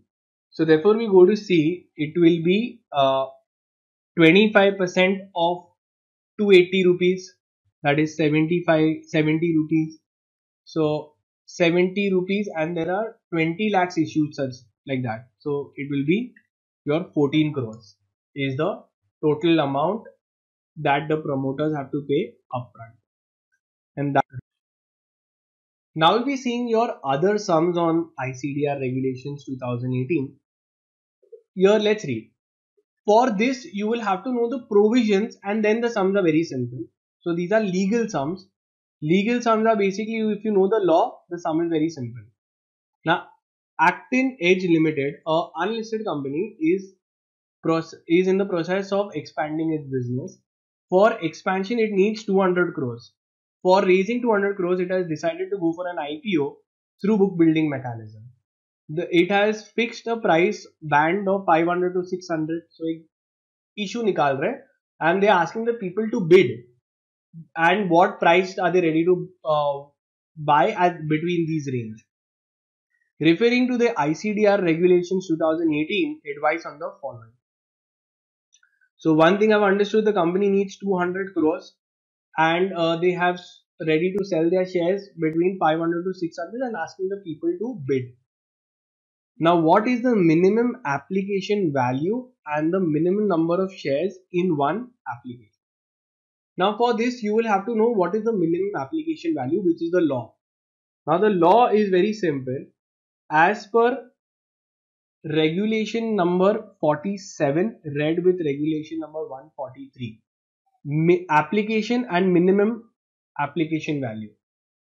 The issuer shall stipulate in the offer document the minimum application size and which shall fall within the range of 10,000 to 15,000 rupees. So what is the minimum value that an issuer can set? Minimum 10 and maximum 15,000. Clear till here? If I want to apply in an IPO, can I apply with 10 rupees? No. So minimum 10,000, and company saying that can I say minimum application value is 15 lakhs? No. So then they have said the range should be, company can decide na minimum application value. So they can either keep it 10,000 or 15,000 or somewhere in between. So in the question they've asked you, the law is pretty simple. This is the minimum application value, 10 to 15,000 they can keep it. Now the question they are saying that kitne shares milenge. See the question. What should be the minimum application value? Between 10,000 to 15,000 the company can decide. And the minimum number of shares in each application that I can apply. Now अगर 10,000 का है और ये price band है, तो minimum कितने shares के लिए मुझे अप्लाई करना है? समझ में आ रहा है? If the lower band is 500, so and let's say they are setting it as 10,000, so then what will be it? So let's see. पहले हम लोग देखते हैं कि अगर कंपनी ने 10,000 rupees फिक्स किया. Let's say we have decided that the company has they have fixed the minimum number of shares. In each case we are going to see the minimum application value should not cross 10,000. The limit of 10,000 to 15,000, not below 10 and not more than 15. So let's see what is the minimum application of shares that one will do. First I am going to take that the company has set the application size as 10,000. Okay, so at 500 level, at a lower band, we are going to see at 10,000 level lower band kya hai, and at upper band at 600 level क्या है. So here at 10,000, so एक share lower band का कितना रख रहे हैं हम लोग 500. ऐसे 10,000 शेयर्स है तो मुझे मिनिमम 20 के लिए अप्लाई करना पड़ेगा. यहाँ तक समझ में आया. मीन्स एक share at lower band is 500 rupees. ऐसा वो लोग ने मिनिमम एप्लीकेशन वैल्यू 10,000 रखा है तो मुझे मिनिमम 20 शेयर्स अप्लाई करना पड़ेगा. If the company decides that at 500 rupees they are keeping the lower band as 500 and the application size they are saying let's keep it 15,000. So that time in this scenario it will be 30 shares that you have to apply. Understood till here? तो lower band is 500 तो 10,000 में कितने मिलेंगे 500 के हिसाब से या 15,000 रख रहे तो 500 के हिसाब से कितने अप्लाई करने पड़ेंगे. Now we are seeing the upper band. Upper band देख रहे हैं तो अगर अपर बैंड है तो वही अगर कंपनी ने डिसाइड किया 10,000 रखते हैं तो अपर बैंड में 17 शेयर के लिए अप्लाई कर सकते हैं. And if there is 600 at upper band में and they are keeping the application price at 15,000 then they will apply for 25 shares. Means what? Let's understand. At lower price band at 10,000 15,000 is given you and at upper band this is the 10,000 15,000 is given you. You can other way around you can also look at it this way that अगर company ने 10,000 रुपए set किए तो lower band में तुम अगर apply कर रहे हो मतलब you are saying you wanted for 500 so you will apply for how much 20 shares. Okay और वैसे ही अगर तुम 600 पे कितना होगा 17 शेयर. समझ में आया. 10,000 के वैल्यू सेट किया तो सो eight 10,000 you can apply at 500 or 600. For 500 if you apply you will get 20 shares. For 600 if you apply you will get 17 shares. If company said नहीं 10,000 नहीं रखेंगे 15,000 मिनिमम एप्लीकेशन वैल्यू रखते हैं तो 15,000 पे प्राइस बैंड कंपनी ने 500 to 600 set किया है. यस और नो. सो 15,000 पे 500 अगर सेट कर रहे हैं एक शेयर 500 का तो 15,000 में कितने मिलेंगे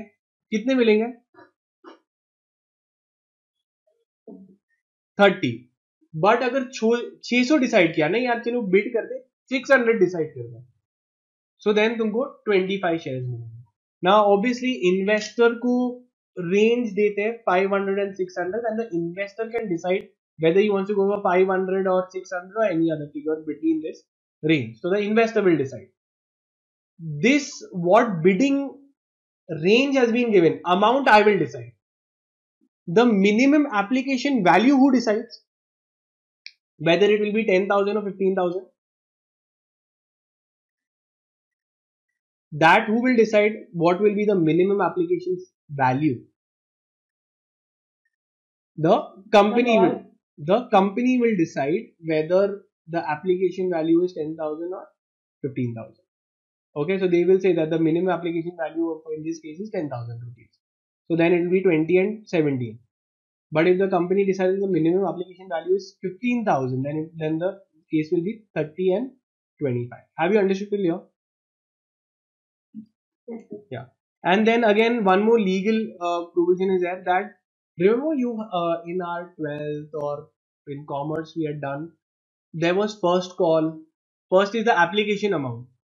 Then comes the first call, second call, final call. Yes or no? Same way, सबसे पहले आता है application minimum sum payable on application. So पहले application के time पे how much you have to pay. So here again the law says that minimum we can ask or minimum we have to ask is how much? At least 25% of the issue price. So this is again the law or the provision. That minimum is 25% that we have to ask of the issue price is in the application amount. Okay, then they say the period of subscription. Now period of subscription they are saying in the IPO IPO period will be for a limited period, like how we have offer period is for this much time. So here also IPO is kept open for 3 to 10 working days. For minimum 3, maximum 10 working days. In case the company has revised the price band, they can extend the bidding period for a minimum of 3 working days. Now, why will they extend? Maybe the company must have faced some force majeure, or company just decides to revise the brand. So they can give additional 3 working days. Or if there is any kind of strike, force majeure means act of God. For whatever reason, there was a war, any kind of external aggression, strike, lockout, any kind. So in that case, the issuer may, again, if he wants, he can extend the period for minimum 3 working days. So normal time period is 3 to 10, and for extension it is more 3 working days. Is this clear? That is it. We are done with this.